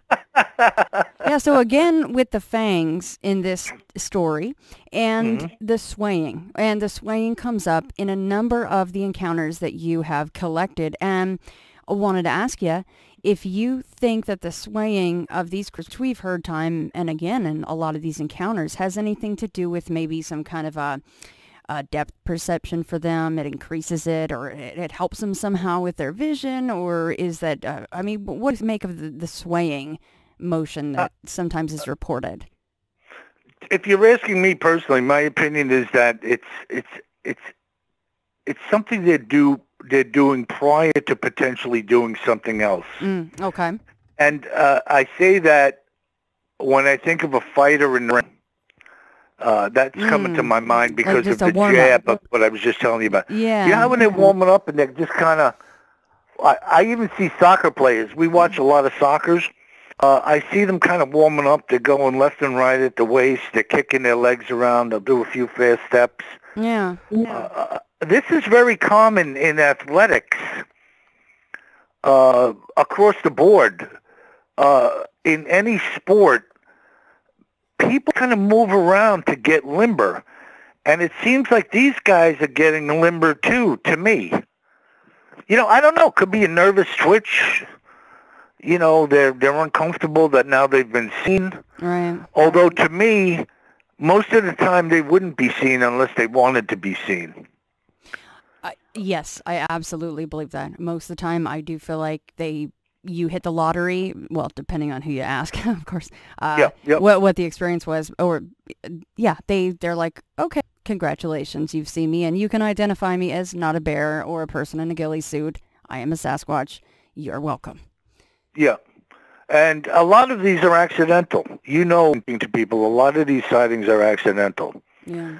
Particularly in ones where somebody sees one darting across the street. Absolutely. It was chasing something and just happened to jump in front of your car at 60 miles an hour with the headlights on, and you got lucky. But other than that, I'd say it seems like 9 out of 10 people who have an encounter are pretty much out there doing something that's not really normal. I'm not saying they're doing weird things, but, they're in areas that are not mobbed with people. Right. And, they're kind of outdoorsy and on the fringe, so to speak, of what most people do with their time, Yeah, and I don't know if you've ever heard this encounter. We first took it on when I was still with Wes on Sasquatch Chronicles, but Chris recently came back on with me because I figured that plenty of people maybe hadn't heard that. It was one of the most horrifying encounters I've heard, and he was in like a Boy Scout camp, basically, and he and another boy went off to, smoke a cigarette, do something naughty, get away from the adults. And on the ridgeline, he and the other boy see a massive Bigfoot, and in one hand is an article of clothing or a blanket. He said it might have been like a plaid or something like that. In its other hand is the top half of a dog, like a medium-sized dog. Just the top half, though. So, of course, to him, he looks back and friend's already gone. He can see his rear end like going through the brush where they came in from, and he's just standing here going, oh my God, in actual hell am I supposed to do now? But seeing something like that changes a lot of these folks' lives. And in fact, he is just now going back into the woods with I helped hook him up with, and I think even now they're still just going out during the day and they don't go very far in. And that was 15 plus years ago, maybe more. I'm trying to think of how old he is now. I remember, but it's life-changing. It would be horrifying. Well, they do. They're very opportunistic. There's no doubt that they'll take your dog if you leave it out and they're around. Take your cat, take your bunny, take your hog, take your chicken. Eat your fruit or fruit trees. Grab corn off your corn stalks. They're opportunistic. They're survivors. They know what's around. If they're hungry, they're going to jump on whatever they can. And to me, they don't care if it's your pet or anything else for that matter, Yeah, and Bill, something that bothers Chris to this day, and he says, I hope that best case scenario, that was the dog's blanket. But he goes, how do I really know that? I hope that's what it was, right? Like, yeah. I don't know. Could have been a piece of clothing. So he's always left to wonder all these years, like, what was he carrying besides that dog? What did that article of cloth belong to? Yeah, well, it's all very creepy, and we don't have the answers. I don't think we'll ever get the answers. Bill, but, you know that we just need to talk to one of the experts. Yeah, right. Just ask the experts. They have all the answers, They know. They know exactly how many the fetuses are running around in the country somehow. They know the number. They have population numbers, Bill. Right. There's not many here. There's an abundance here. There's they're like statisticians, Mm-hmm. If you want to know anything, give me a call. Drop a dime on me, and I'll tell you what's going on. Hey, they're about as accurate as weathormen. Am I saying? You know what I'm saying? It is bizarre. No, it is bizarre. Yeah. Like, what do you know? All right. So go ahead. No, go ahead. Finish your thoughts. I was just going to say I forgot more than you know. Yeah, I mean, yeah. And I'm just forming things on what individuals say. No, absolutely. And that's why I appreciate you I'm like, what's your opinion on this action, what they do, or what they might do here? It's all conjecture, it's all an opinion, but I just wish more people would say that instead of going, oh no, you're a fool for, saying that a Bigfoot might do that. Here's what they really do. And you're like, how in the actual hell do you know? You don't. Yeah. You don't. Yeah, I don't. Predictable. They seem to be, to me, a freaking an animal of monstrous proportions. I don't think they're in any way a human being, and people have said as much. I don't know how we even go down the trail of thinking they're, an offspring from humanity or anything like that. My point is, I think they are just an animal. They're part of the creation, and there aren't tons of them out there. How many there are, who knows? But they're not running around like deer in my area, I'll tell you that, because I'd be safe. Yeah. And I have a lot of deer around here, and there's no getting away from the fact that there's a huge population on Long Island now because people are constantly clocking them with cars, complaining that they want bow hunting opened up more, and then tree-hugging people don't want anybody killing Bambi. But yet they'll complain that Bambi is chewing up their $100 shrubs. Exactly. And then the HOA comes out and goes, "Where's your shrub? Put another shrub in there." And you're like, "The freaking deer ate it." But yeah, I totally understand. That's a vicious cycle right there. But, here's the thing, though. When you're out there doing your fishing and you're practicing your archery, if you see one of those deer and he looks like he's running for his life and he looks panting and he's sweating and whatever they do when they're, well, you might be about to see a Bigfoot. I'm just saying, because I've heard a lot of stories about that. So you might want to avert your eyes, Bill. Yeah, well, there's no doubt that a deer can only run so far. Yeah. Without, they may die from exhaustion or even have a heart attack. Right, yeah. They could physically run till their heart explodes and not even know enough to stop.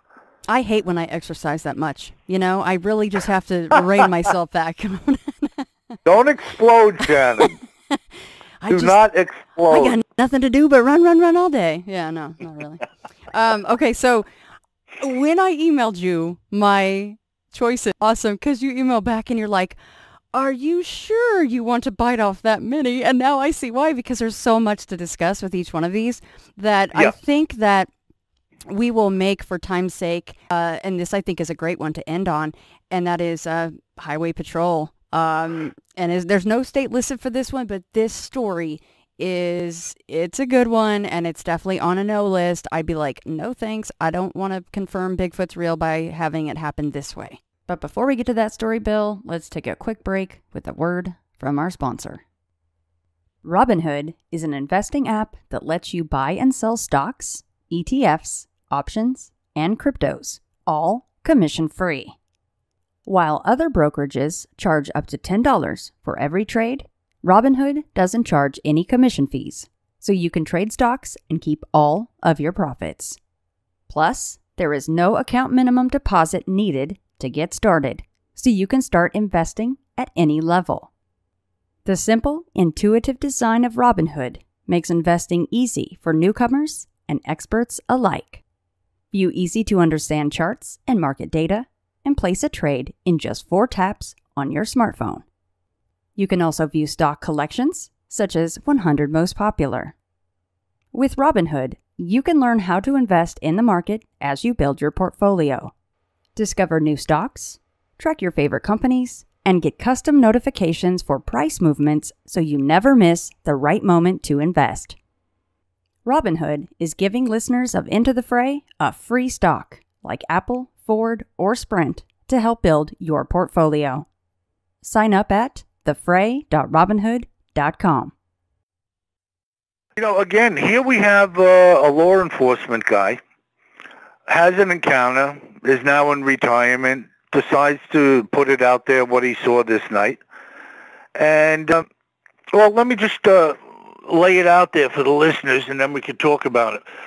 This account came to me from a retired law enforcement officer who told me that he had faced such ridicule about this encounter that I agreed to not even mention what state he worked in. Here is John Sorensen's story. I was a 24-year veteran of the force when this encounter happened, and I was on highway patrol that night. Most of the old-timers preferred the night shift because it was typically quieter than the day.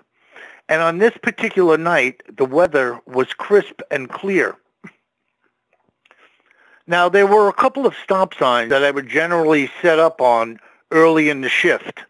Later in the night, I would hit the main highway with the radar gun. I had a spot that I would back into, which was on a grassy edge of the highway. The forest was my back, and a rock wall dominated my left side. By the time a speeder made it around the granite outcropping and saw my squad car, the gun had already bagged their speed. I had already tagged a couple of speeders that night and was preparing for the next. I turned the car off momentarily and stepped into the trees to take care of some business. It was a pitch black and trust me when I tell you, There was no one around in this stretch of highway, just woods and rocky walls. I was finishing up and turning towards the car when I could see headlamps shining around the bend coming towards my position.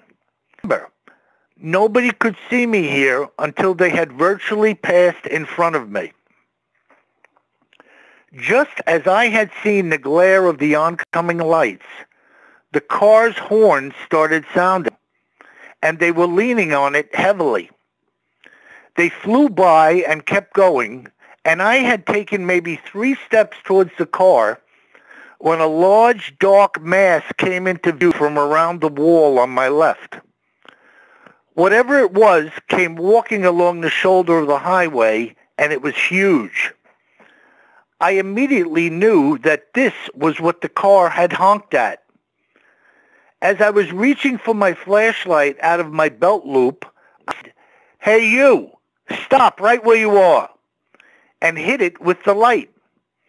When I did so, it had turned toward me and growled, and its eyes were glowing red before the flashlight had even hit them.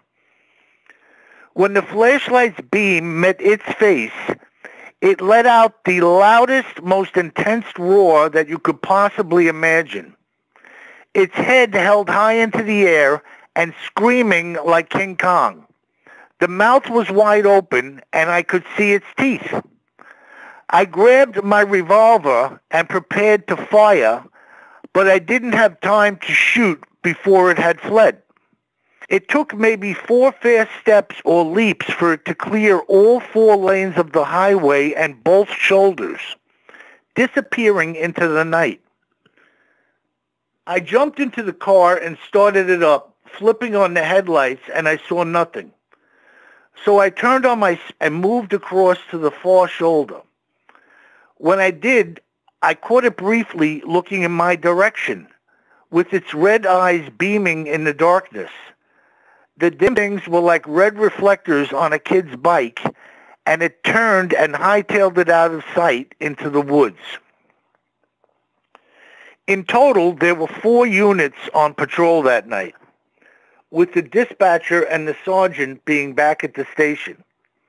When I got on the radio, I started to tell everyone what I had seen, which I didn't think would be taken as a joke.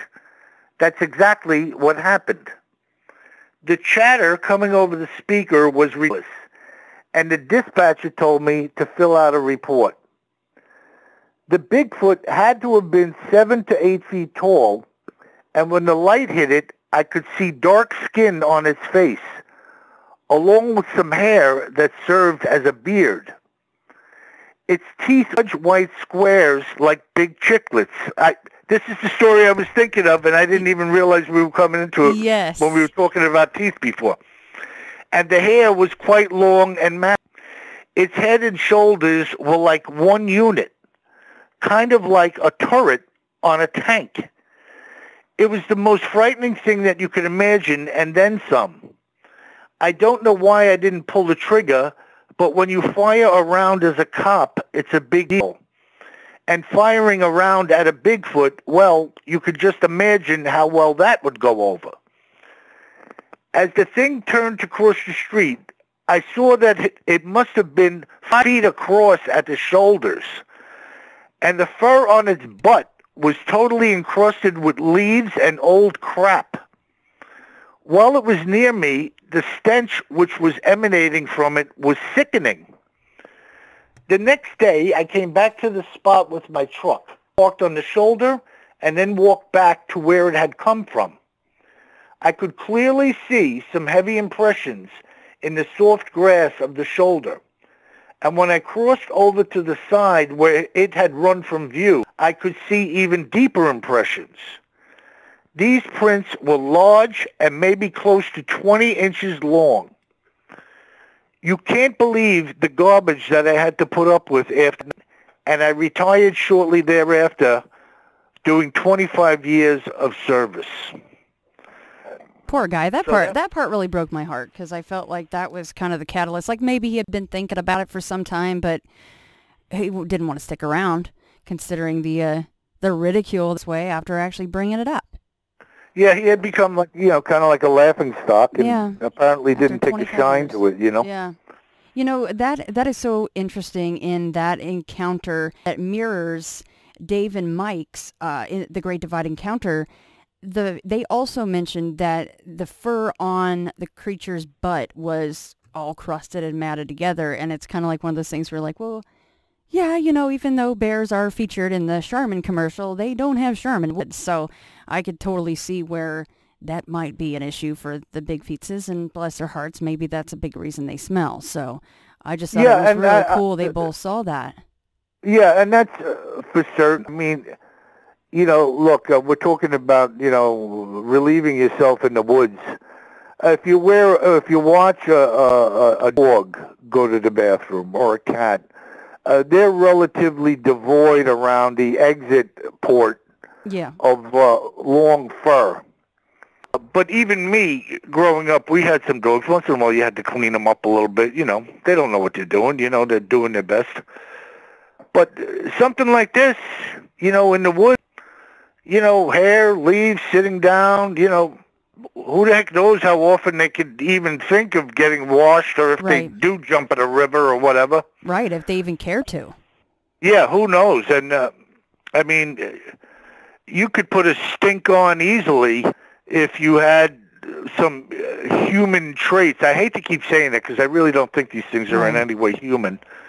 But if you look at ourselves, if we neglected proper hygiene for 30 or 60 days, which is probably the way a lot of people lived, 200 years ago. Yeah. You couldn't really wash your clothes. If the weather was bad, you certainly couldn't. If it was cold, you certainly couldn't. You weren't going to go out and bathe in the winter. So I would imagine the human race has been fairly stinky at times in different locations, one of my favorite shows is Deadwood on HBO. And, back when, like, Will was out in Deadwood and, it's the high time of the saloons and the brothels and all that. And you're just kind of looking at everybody going, God, you guys must have stunk. I mean, they would show them bathing on the show, but it's the old school, like, fill the tub. It takes 3 years to fill the tub, and the water's probably cold by the end. And then you're just sitting in your own, what's the word, your own, your own marination. How are you really clean? You never get clean. Yeah, so I can only imagine what these poor guys must smell like. And don't get me on the poor Bigfoot in Florida. Goodness me, all the humidity, and then they're washing off in, like, fetid water and swamps, and holy smokes, no wonder they're called, the skunk ape down there. Yeah, well, I mean, we're spoiled. We're not that far removed from being stinky human beings walking around. Boy, I tell you what, folks, if the lights go out or the water shuts off, first of all, hopefully you guys have crossbows and guns. Like, me and Bill like that kind of stuff, but not everybody does.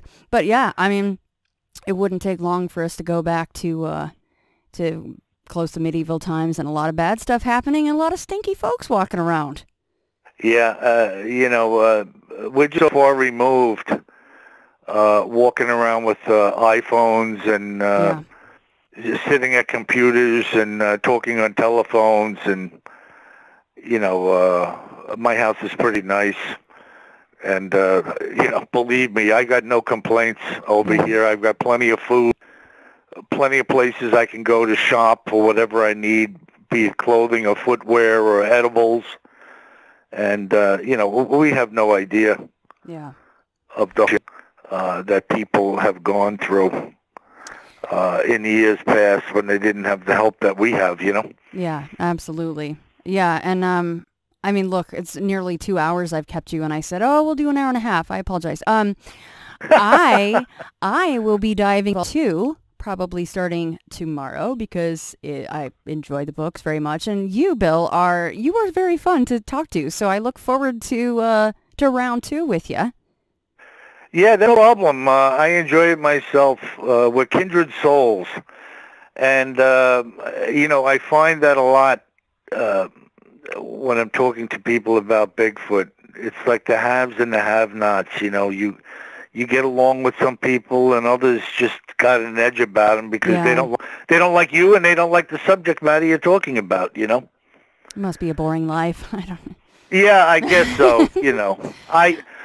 I'm the kind of person where I'm always reaching out to somebody. I start conversations about strange topics.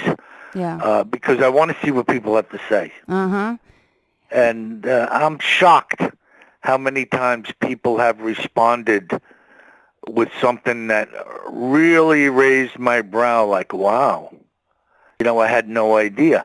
But you see, if I hadn't breached the subject of, say, an angel or a Bigfoot or a UFO, they never would have said what they said to me. Hey, Bill, I didn't want to, make it about two different subjects tonight, but you did mention that you have experiences with angels, and are any of those tales on your other website, the propheticpundit.com? No, I haven't put any of them up. Just a place where I comment about Christianity, Catholicism, man's inability to, get that crap together in this life, Amen to that. Are those stories that you're willing to tell or to talk about, or not on the angel stories? Yeah, and not maybe for a Bigfoot episode, but maybe for something separate if you wanted to broach those subjects and talk more about that.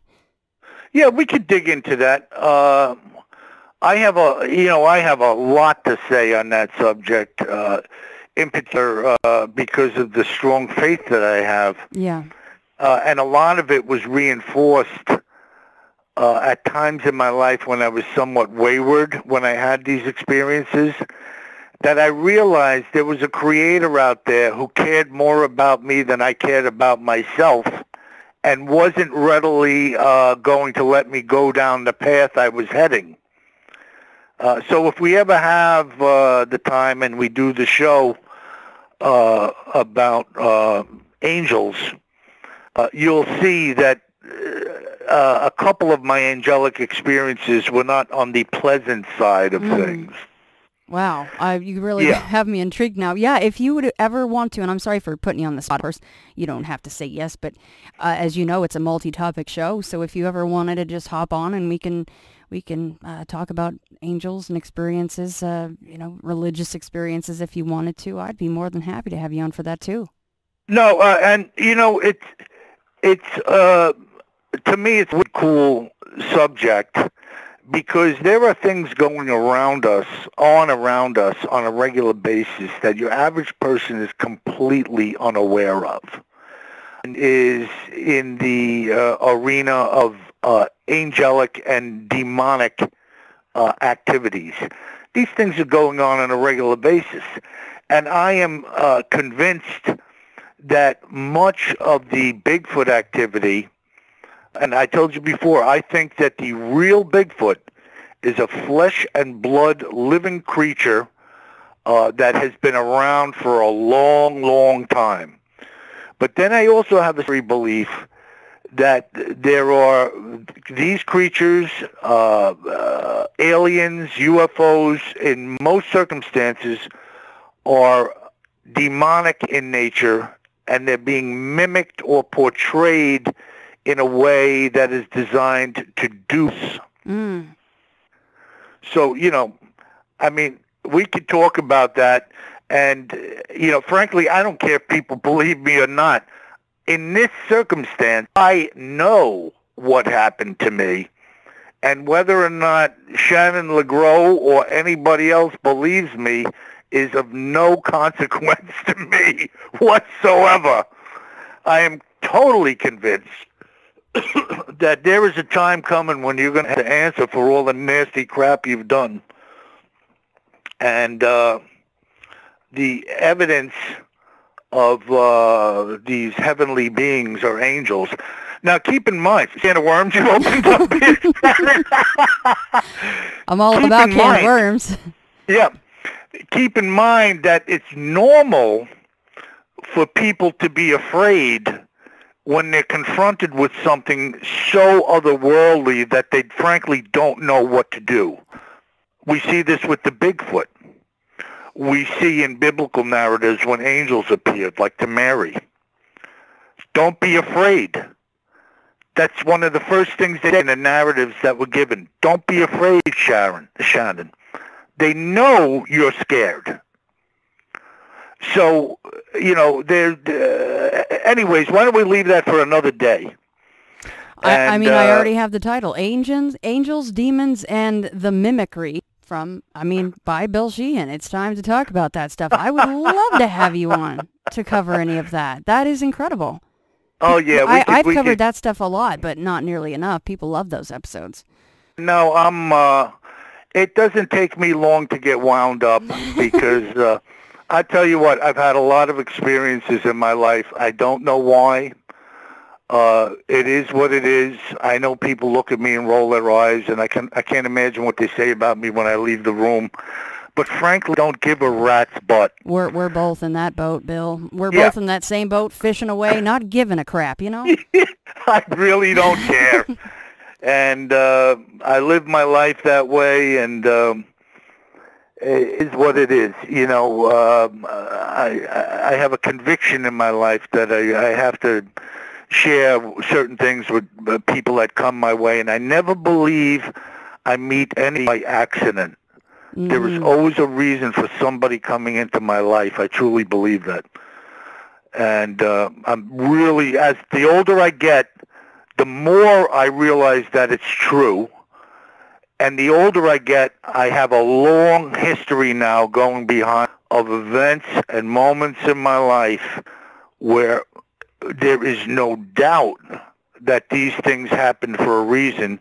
But you don't know that. A child coming out of the womb, you don't know what it is to be 15, to be 25. You know, you have no perception of what's coming down the road yet. You haven't been there. But when you look back, you could say, like, wow. Then you appreciate it, yes. That is the real conundrum of aging, and then realizing those were some of the best times of my life, but when I was in them, I didn't know that. Yeah, or some dangers you encountered where you said, I'm lucky to be alive. You know, when you look back, I work in a hospital. I see people dying all the time. I mean, we have people just, you know, here today, gone tomorrow, both old and young. There's constantly codes coming over the microphone of heart attacks and traumas. You know, we have all kinds of codes in the hospital. Code blue, rapid response. We have a code for a stroke. And you never know when the jig is up. And a lot of people go to work one day and they don't know they're not coming home tonight. Right. So, you know, there's a part of life that we really need to be paying attention to. And many people do not. Now, we talk about angels, demons, and mimicry. We're going to have a time of it. I think that was a good sell for everybody, a good teaser. I know I'm excited because I don't know any, and the reason I brought it up, everybody, is because he just briefly mentioned it in the intro in Volume 1 of the book that we covered tonight, and I'm like, oh, well, that's kind of interesting. I might have to bring that up to Bill and see if that's on, because I've noticed you mentioned your website, and you're a blogger, and so I'm excited. I'm excited to talk about that stuff, too, and of course, Volume 2, soon to come back to Into the Fray. And before you go, though, mention that one more time where people can buy all of the volumes of Bigfoot Terror in the Woods. Yeah, I set up a page, and the page is www.buybigfootbooks.com. And some recordings on YouTube. If you have a Shine 2, you could enter in you could enter in Bigfoot Terror in the Woods sightings and encounters. You'll see there's a string of them there. I was experimenting a little bit, so be kind to me. I only started doing this a few weeks back, and I came out of the gate just talking, and now I've added a little creepy music in there, which I kind of like. It put a smile on my face. And I'm basically reading chapters from the book. And one thing I'm realizing, too, though, from that, is that people have a very short attention span, because on YouTube it tells you how much time people spent on the page. Yes. And I'm doing readings, Shannon. 8 minutes, and 9 minutes. Yeah, they can't make it 3 minutes, right? They can't make it through the... I know, and it's 8 minutes. You're like, really, guys? 8 minutes, and you hang out for 4.2? You're like, that was the good part of the story. Where the hell did you go? Very bizarre. And might I just say that, you mentioned the whole, like, be kind to me kind of thing on YouTube. YouTube is like, what's a nice way to say this? It's a cesspool of anonymity where people are just about as rude as they can be just because it makes them happy. It's the strangest thing. YouTube is interesting. Yeah. It's just, I just want to throw that out there. My episodes are on YouTube as well, just that it's another avenue. Some people, that's the only place they like to listen to podcasts or shows or people like you doing readings. But holy smokes, they are interesting folks over there on YouTube. I don't have a lot of experience, Shannon, with the how-to electronically. Yeah. So I'm kind of dipping into things kind of inadvertently and going this way and going that way. With what I'm able to do and what I'm able to accomplish and trying to move forward, No, you know what? All of us are just doing the best we can. And the nice thing is, though, we are kind of delving into something that and I think that shows, and it certainly shows with you, and you are a real joy to talk to. And I appreciate your time tonight, Bill. No, thanks a lot for having me on, Shannon. Thanks to your audience for listening. And I will be bugging you soon, both about angels, demons, and mimicry, and about Volume 2. Okay, sounds good. I look forward to it. Me too, Bill. Thank you so much. All right, thanks a lot. Good night, everyone. Well, I'm so-and-so. I was given this name by my parents. I've been to such and such a college. I've done these things in my profession. I produce a little biography. Buddha says, forget it. That's not true. That's some story. That's all gone. That's all past. I want to see the real you are now. Well, nobody knows who that is. Because we don't know ourselves except through listening to our echoes and consulting our memories. But then there's a real you, and that again leads us back to this question. Who are you? That is the real you. We shall see how they play with this exam by the cohorts to get you to come out of your shell and find out who you really are.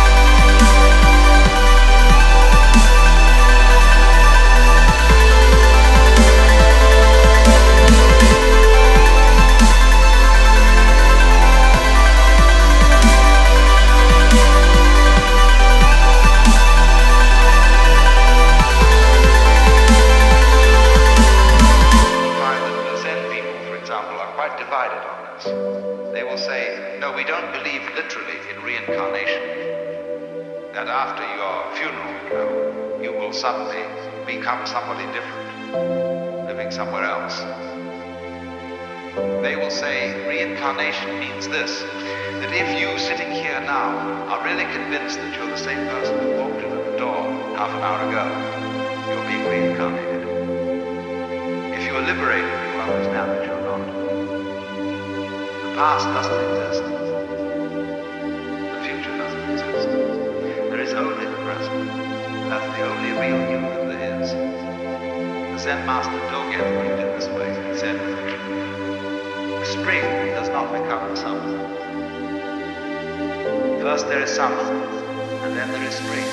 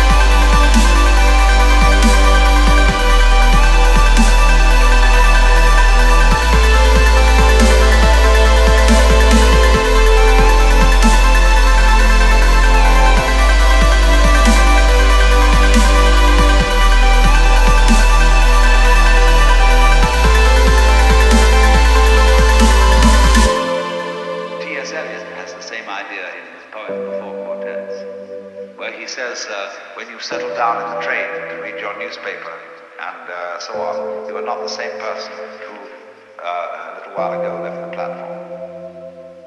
If you think you are linking your moments up in a chain. And this is what binds you to the wheel of birth and death. But when you know that every moment in which you are is the only moment, this comes into Zen. A master will say to somebody, "Now get up and walk across the room." And he comes back and he says, "Where are your footprints?" They've gone. So where are you? Who are you? When we are asked who we are, we usually give a kind of recitation of a history.